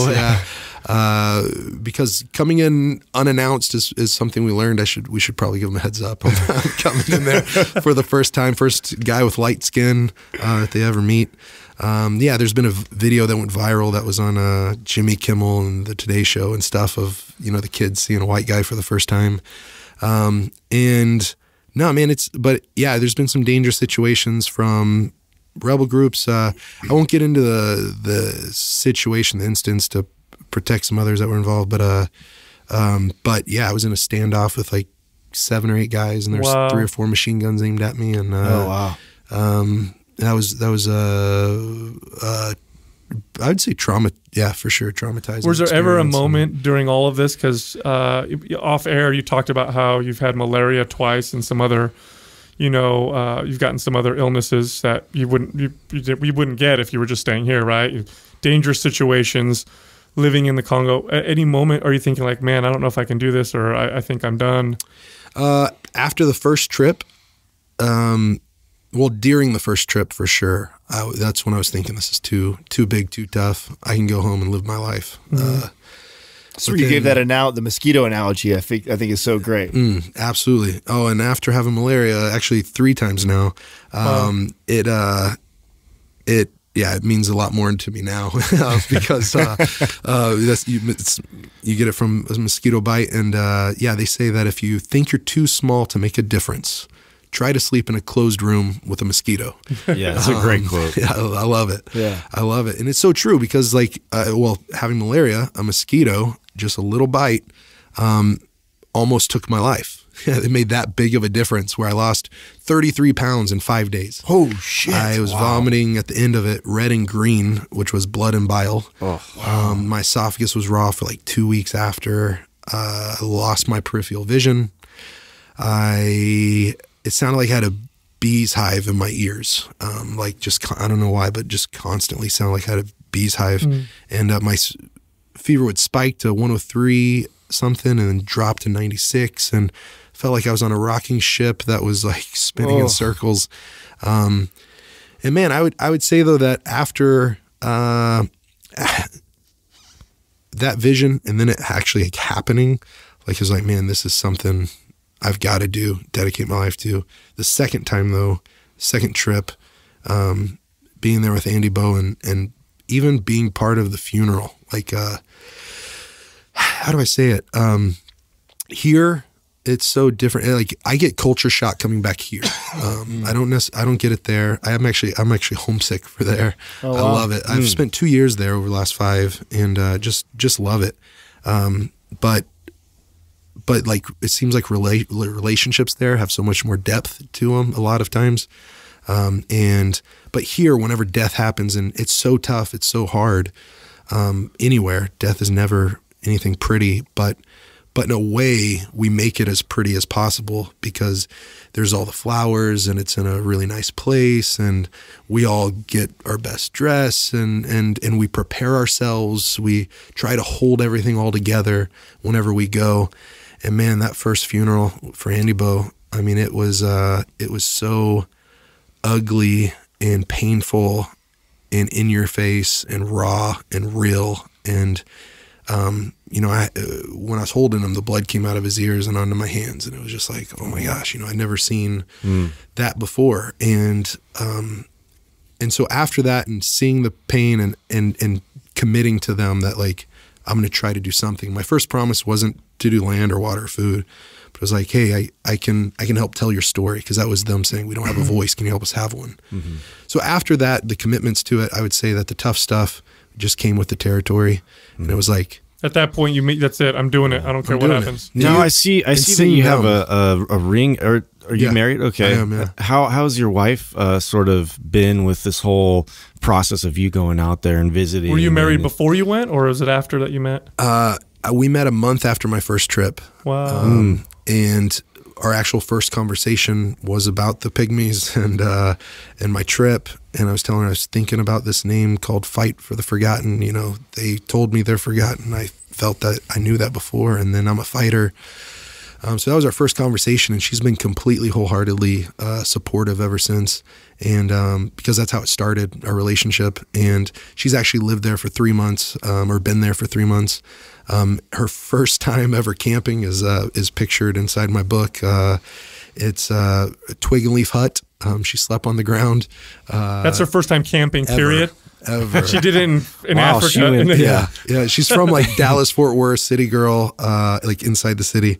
And her dad tries to dispute that, saying, "Oh no, she grew up camping." They went camping at a campsite in a camper a couple of times and had a TV and shower and beds inside the camper. So I was like, okay, Papa Bear, you're right. She's been camping. But here I'll say, like, you know, her first time ever camping was there in the forest with the Pygmies. But they've fully accepted her in too, adopted her in. There's only 4 people I know of that they've given a Mabuti Pygmy name to. They've given me the name Efeosa Mabuti Mangbo. And you got to say it like that. What does that mean? Efeosa was the first name given to me, and that was actually right before Andy Bo, and it means the man who loves us. Oh. And so I obviously love that one. It made me tear up. And I wasn't that emotional of a dude until I started going and meeting and seeing, you know, it's okay. It's okay to be emotional. It's okay to care. And I mean, yeah, we're men. We can be tough too. You know, I still like to fight. You know, but yeah, it's okay. And Mabuti Mangbo is now my fight name, translated. It used to be the Viking, but now it's the Big Pygmy.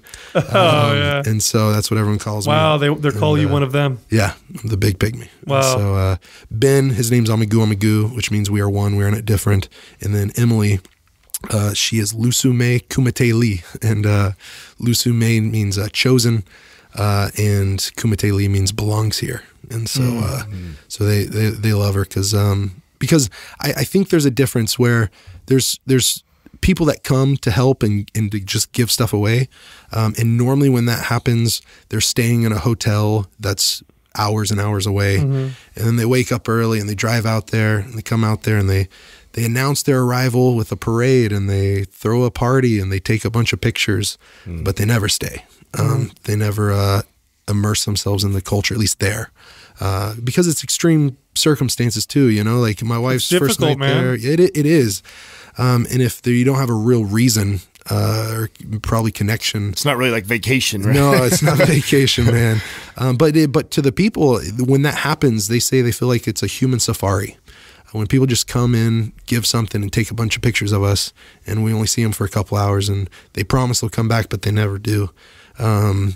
It breaks trust. And whenever you come in there and stay like they stay, learn how to build a hut like they build, go out there and collect the leaves like they do, start putting the shingles and walls up through the skeleton of twigs that you make into this dome. Sleep on the dirt and get rained on and have roaches climb on you. You have to get someone to get a black mamba out of your hut. And wow. This right there is that little kind of pinkish or whatever scar. That's it's on my ankle, and that was a scorpion that got me. And they got up, ran out, got these leaves or herbs or whatever, and pounded them up in that little wet mortar, and made this paste and put on me. So because at that time I started to break out into a fever and my teeth started to chatter, and they put that paste on there to draw out the poison and venom. And so like you learn and you experience and you have these stories to tell, and they see you right there, and you're almost, how would I say it, like you're on like an eye to eye level with them. You're not looking down at them in their situation and their poverty. You're there to learn and to live with them. How much of this has changed your relationships with people back home here now? Like, how much do you feel yourself being more mindful or more appreciative of relationships and connections? How's it changed you? Oh yeah, for sure. For sure. And it's also made it some relationships so incredibly valuable. And then it's made some other relationships, this might sound real callous, but just like, hey, I want to do life with people that want to do life with me, or I want to tell this story. I want to try to be mindful and share that, man, life is so much bigger than what we can get. And I think just throwing out another documentary that I liked, it was called Minimalism, that I just watched. I just watched that. You did? Yeah. I just watched it too, and it had so much great stuff in there. And what I connected that to or related it to was, man, the Pygmies are some of the most oppressed and poorest people on planet Earth. They have the least. You know, I've never met a Mabuti Pygmy that owned a blanket. The fire is their blanket. They get rained on. They have to hover over, you know, some pieces of wood that have a little bit of an ember still on it to keep their fire going when it's raining so bad. You know, if they have clothes on their back, then they're lucky because they probably don't have a second change. So I mean, I don't have to keep giving you analogies, but it's like, but they are also some of the happiest people I've ever met. You know, telling them my story of depression, and telling them my story of addiction. Were they confused by that? Yeah. Yeah, I don't know that they truly understand what depression is. Because they're looking at you like, what do you mean? Yeah. Like you're wealthy. Right. Yeah. You have a shirt. Yeah. How could you be depressed? You have a shirt, right? Yeah. You could Fucking come crazy. from another world, almost halfway across the world, you know, and come see us. Like, what do you have to complain about? But when I told them that, this was really interesting because, when I told him that I was so depressed, because I had actually attempted suicide, took a just ton of pills and drank half a bottle of Everclear and just a ton of Coke and just was ready to end it. You know, luckily woke up. And when I told him I wanted to hurt myself because I was that sad, like they were like, wait, like they didn't have a real reference for that. They had never heard of someone killing themselves, or at least known of anyone that ever had. Because they're fighting for their life every day in a sense, right? Yeah. And they were just like, well, wouldn't, this was asked to me, wouldn't hurting you only hurt you? Like, why would you do that? It's so simple. You're already hurting. Yeah. Yeah. And so, anyways, it was just like, it's like, wow, you know, but then looking at that documentary got me thinking, man, we are just in this rat race to get stuff, you know, just to get stuff. And it's like, why don't we have that same kind of drive and tenacity and like wake up early, stay up late, to have great relationships with people, to make a difference. It's weird, but I mean, many of these psychological disorders that we suffer from, extreme anxiety, depression, you know, we have terms for a lot of these things, ADD, ADHD, and all these. A lot of them are modern issues, modern world, Western society issues, and like depression hasn't gone down as we've become wealthier. And I think there's lots of theories as to why, but when I meet people like you, and I've met others who seem to be very purpose, you know, they have a purpose rather than trying to, you know, think of like what they need to have to be their perfect life. They just find meaning in what they have. You know, like, okay, so things go bad, there's a meaning behind that, and this is the purpose, rather than, no, it has to be this particular way or I'm not happy. That seems to be, from what I hear from people, the answer. Seems to be the answer. How much have you grown from this experience in that regard? I'm in. Are you anywhere near the same person? No, I've a lot of my friends and family, like, especially like my mom and dad, like, from being the bullied kid to then the good athlete, they pretty much couldn't recognize me. Like they said, you seem like a different person there. And that was probably our best decision we've ever made for you, to send you to that school, get you away from those kids. And, but then, yeah, it was actually recently, my mom, kind of a cool emotional time. She was filming for the documentary, did her interview with the filmmaker, and afterwards we went to lunch, and she said, Justin, I can't even really, like, I remember that time, and it's so scary when I broke into your place, whenever I found all that stuff, whenever I was worried for your life, whenever she took the loaded gun and hit it, and then she's like, I don't even recognize you, like you seem like a different person. And so to have that, and I know it, I feel it, like even talking about some of those things, it's been I think 6 years, 10 months, and 16 days. Yeah, 16 days that I've just been a different dude. And I feel like as I keep leaning in to this, to fight for the forgotten or just fighting for people, the farther away I get from that depressed. And I'm not saying that I'm I'm a work in progress. I can always, right? Yeah, absolutely. I'm jacked up. I have times where I have a pity party, and then all of a sudden I have to just remind myself, like, I think that's what sent me into that downward spiral was like I had blinders on. All I could see and focus on were my own problems. That's all I saw. I couldn't see anyone else's. It was like I was looking through, a microscope at my problems. But whenever I've leaned back and been able to take those blinders off, open my worldview or perspective up, and see others and see what actual true suffering is, it's shrunk my problems down to where I might need that microscope again to even try to find some of them. So that's not true, but I have problems and different things. And it's none of it is but the perspective now that you have is, and none of it is to trivialize how you felt before, or if anybody's feeling that kind of pain. Exactly. But I think when you step into that in that role, I mean, it sounds selfish, but you get as much as you give. Like, you're going, you're helping all these people, but you're receiving so much from it, and a lot of it is helped you on that personal. And do you find yourself having compassion, or at least coming to terms with those kids that bullied the hell out of you because you must have hated them forever? Oh, yeah. I did. Do you feel different about them now? Do you feel any kind of compassion for them now, or do you try to understand them? Probably almost feel sorry for them. I feel like. Yeah, that's what it's felt like, and I wish them well. I've even seen some of them over the years, and had people reach out. I mean, after the book came out, and some of those kids that bullied me read my book. Oh, shit. I think it's the 3rd or 4th chapter where they're like, "Oh man, if that must hit home for them." Oof. Yeah, and so. Which is nice that they recognize it now, and it looks like their lives have changed. And then there's some that.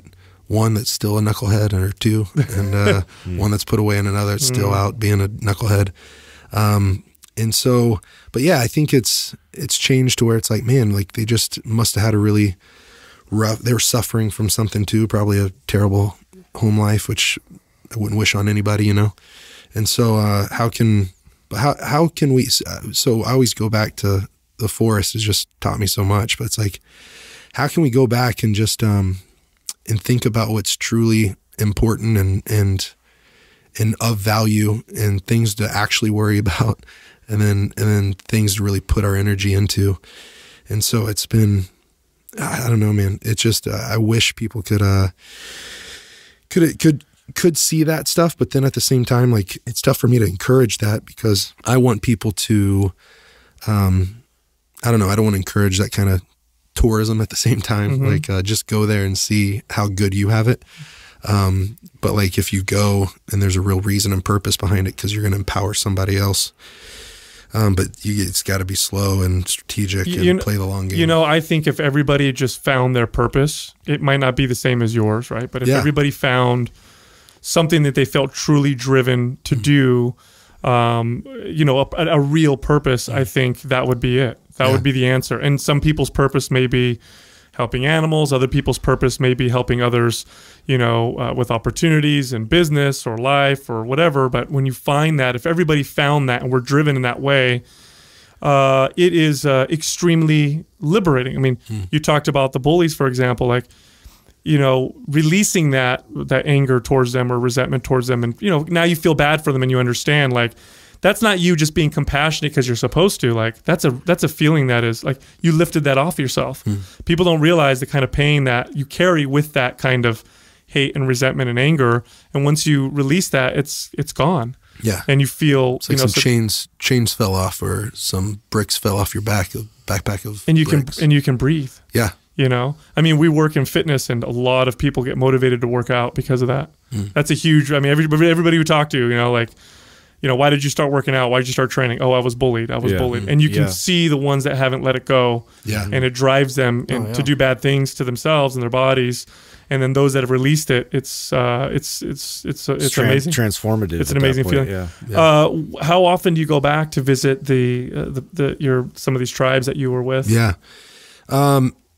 It's starting to get less and less because of the model and method that we're really trying to walk out. That's what I mean. So you're starting to see the self-sustaining model. Yeah. And so Excellent. the less I'm communicating with our team all the time. I mean, almost on a daily basis, except for whenever they're out there in the field, then it's like a weekly basis because they don't have any network or any way to communicate.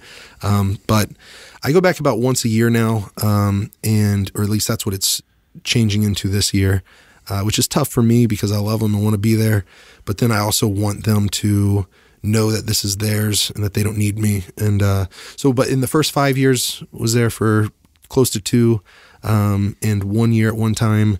But just trying to myself mature in a way that that I can walk this out to where I'm not needed there so much. And then maybe I go there one time a year, and maybe I go to another place with our team, like whether it's that team in Cameroon or another team somewhere else, so that we could start up another somewhere else and make an impact I feel there. like too, I mean, you got the major ball rolling big time. You've created the model. And now you're probably better served doing stuff like this now. Yeah. I mean, you got a crazy lineup of podcasts that you're about to be on. You're going to get exposed to millions of people that get to hear this story that may have not heard You've the got story. some viral videos on YouTube. Yeah, and I mean, your I book. feel like this now, now that you've got it going, and that I feel like this is just as important. I think there's two, for me at least, when I read about and hear about your story, because I was familiar with you before you came on the show. There's two things that I really learned from it, and one is just like I talked about now several times, is finding your purpose, and the second thing is the model that you guys are using to help these people. And not necessarily the exact model, but that whole idea of going in and and working with people there in ways that are self-sustainable, so that you can eventually go. Right. That you're not going to be there all the time, and that now they take care of themselves, and realizing that they're capable of doing it. All they need is just that opportunity to do so. Yeah, they're capable human beings, and we need to foster that. That first domino just needs to drop, needs to be tipped over. And the key is probably just figuring out what that first domino is. Yeah, absolutely. And that could be it is the toughest part for sure. And then, yeah, but like you said, like this part now, man, public, maybe it's from the past and everything else. And I actually grew up in, I had, speech therapy all the way through elementary school and everything else. And, God, so how hard has this been? And get your TED Talk too. That must have been fucking nerve-wracking, dude. Absolutely. Public speaking is my number one fear by far. Oh, God. Without a doubt, I'd much rather get in a cage and fight some guy. Put me in there, please.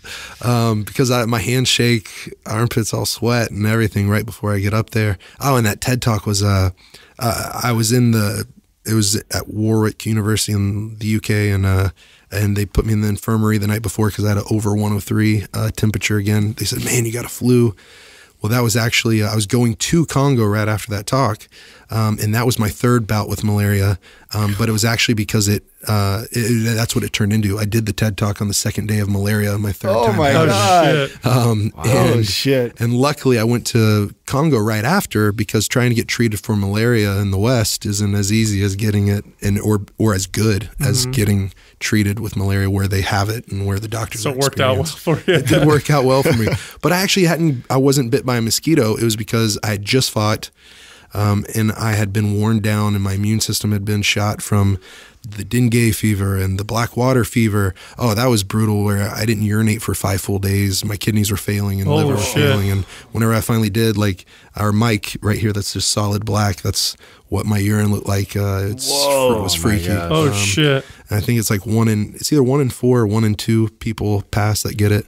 And so it was brutal, but yeah, so I don't even know how to tell that story, to be honest. Gnarly. No, we were just talking about the speaking in public and the TED Talk and what that must have been like for you, man. I honestly think that we can parlay that in this. It's the only reason I'm doing it, because it is that number one fear.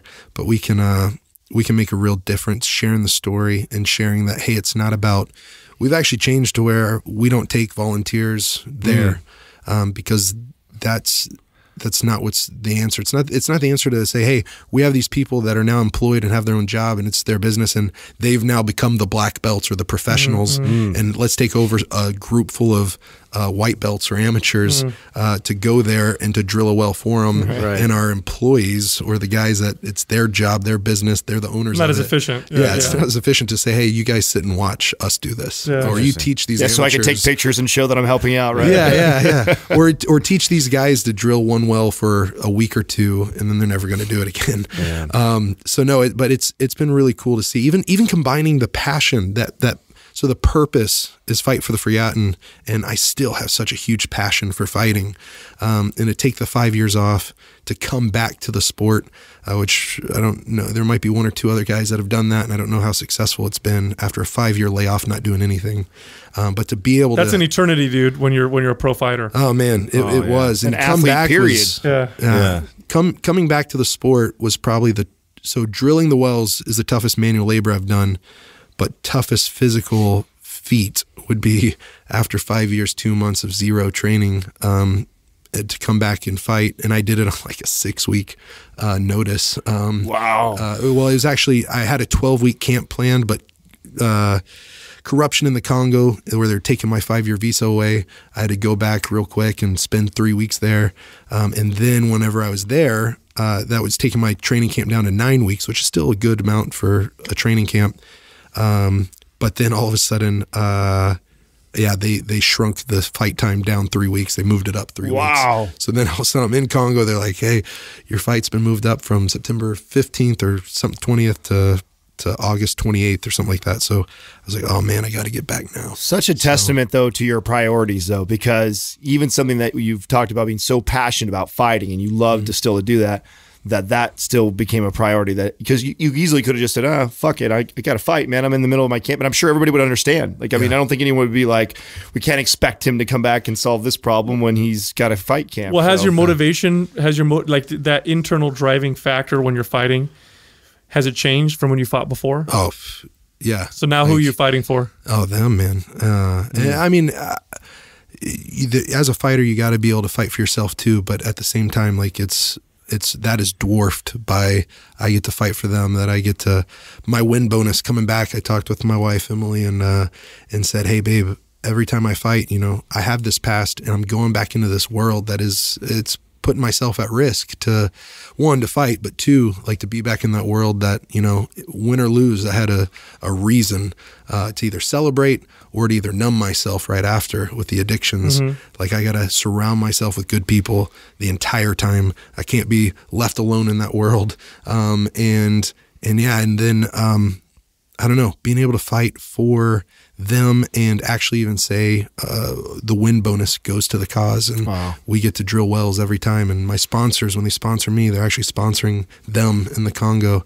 So yeah, I've even been a part of a new startup company that's it's called Eco Survivor. The website just launched, ecosurvivor.com. Excellent. And it's this outdoor tech gear company that heard my story, that already had a working relationship where they donated to Water 4. They had me come in and speak. I was like a keynote speaker at an event. I'm like, oh crap. For a guy who doesn't like to speak, you spend a lot of time speaking. Oh man, dude, it's been nuts.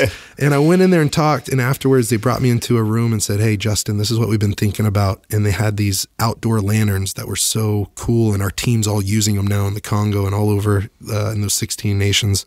And they're testing all the products that we're coming up with that are, waterproof, weather resistant. They stand up to the elements really well. Bluetooth speakers and battery packs and walkie-talkies that are battery packs and Bluetooth speakers, and finding these ways, and headlamps and flashlights that are all extremely durable. But Eco Survivor told me it's so cool to see the companies that give back 1%, 2%, 3%, 5%. But Eco Survivor is doing 50% of the brand back to fight for the forgotten. That's huge, man. Yeah, they have a team of 40 people working on this, and they're going to support them, and then they're going to support us. And so let's plug that site again. What is it? Ecosurvivor.com? Ecosurvivor.com. And what's so cool about it is you go to the website and you'd probably think it's just a nonprofit website. Only on the website right now is the lanterns, because those are at market already, and people can buy them online. And then we're going to make a big push on Amazon and start releasing products as we know that they are they're ready. They're ready to really stand up to the Congolese rainforest. And then so anyone here, but it's really cool because the price points are really affordable for the everyday, adventurer here, Very if cool. that makes sense. Mm-hmm. Very cool. How else can people help, with what you're doing? Yeah. So I would say because we just started implementing no more volunteers, and we've only taken two people from our staff at Water 4 to Congo with me. And that's what I love. Like, we're really protecting them there to be able to do it for themselves. But man, spreading the word, getting that out there. When people buy my book from our website, fightfortheforgotten.org, all the proceeds of that go to the cause. Wow. That not on Amazon or Barnes & Noble does it do that, but on our website it does. And then, people can donate if they want. There's that World Water Day campaign where we are trying to get that $50,000 to really change that community in Rwanda, so that we can also learn from it and do that in the Congo as well. But man, even a bite-sized amount, so that would be like a one-time gift. Someone could go to World Water Day at Water 4 and donate. Or if someone gave $25 a month, which can be a real sacrifice for some, or it could be a few Starbucks, sacrifice that a couple times a day or a couple times a month. A couple times a day for some people. Yeah, a couple times a day for some people, right? Yeah, but that changes the lives of 15 people. $25 a month over the course of a year, that will give people clean water for the rest of their life, we believe, because the average water well only lasts 11 months in Africa. But we train the locals to repair it, and it's affordable and sustainable. So, and they have relationships with the communities, and they get paid to come back out because we teach the community to put something away to repair it, and it's affordable the way that we do it. Very cool. So, where do they go for that? Is there a website that they can go with? Yeah, fightfortheforgotten.org, and there's a donate button. And so if you want to give the World Water Day campaign, that would really help. It'd be a huge boost. Or if you really want to come, I think we're calling it Team Watermark. So make your mark on the water crisis. And that's the monthly giving club. And when people do that, if it's, I don't know, it's $5 or $10, you get like a keychain and a sticker, and like $25, I think you get a t-shirt. Fight for the Forgotten t-shirt, and then like for $50, I think you get I'll sign you a book and send you a t-shirt, and you get the like keychain and sticker and stuff like that. So, but it really makes an impact, man. All I know is that, man, $1 a day is what they're living on, and $25 goes so far. So if you can do that every month, that's huge. We'll definitely make sure so all our listeners know that all the links for all the stuff that we've talked about will be in the show notes on the website, so you guys can go directly to all these. Yeah. Excellent, brother. I tell you, we get the opportunity to meet a lot of really cool people, but you've got to be one of the coolest. There's definitely an energy about you and what you're doing. It's powerful what you're doing, man. Very, very powerful. Yeah. So that's why we all hugged you when you came in, because we knew some of the stuff you were doing, and it's hard. It is tough. We talked about being tough guys, but it's very difficult to not get emotional hearing some of these stories and what you're doing and the bravery. Just from Mind Pump, we appreciate what you're doing out there. Yeah. Oh, yeah. Thank you so much. Thank you, man. Thank you, definitely. Listen, if you like Mind Pump, you can leave us a review on iTunes. Also, check us out on YouTube, Mind Pump TV. We post a new video every single day. Please go to fightfortheforgotten.org. Donate to this incredible cause. Your money's going to a good place. And thanks for listening. Thank you, guys. Thank you for listening to Mind Pump. If your goal is to build and shape your body, dramatically improve your health and energy, and maximize your overall performance, check out our discounted RGB Super Bundle at mindpumpmedia.com. The RGB Super Bundle includes MAPS Anabolic, MAPS Performance, and MAPS Aesthetic. 9 months of phased expert exercise programming designed by Sal, Adam, and Justin to systematically transform the way your body looks, feels, and performs. With detailed workout blueprints and over 200 videos, the RGB Super Bundle is like having Sal, Adam, and Justin as your own personal trainers, but at a fraction of the price. The RGB Super Bundle has a full 30-day money-back guarantee, and you can get it now, plus other valuable free resources at mindpumpmedia.com. If you enjoy this show, please share the love by leaving us a 5-star rating and review on iTunes, and by introducing Mind Pump to your friends and family. We thank you for your support, And until next time, this is Mind Pump.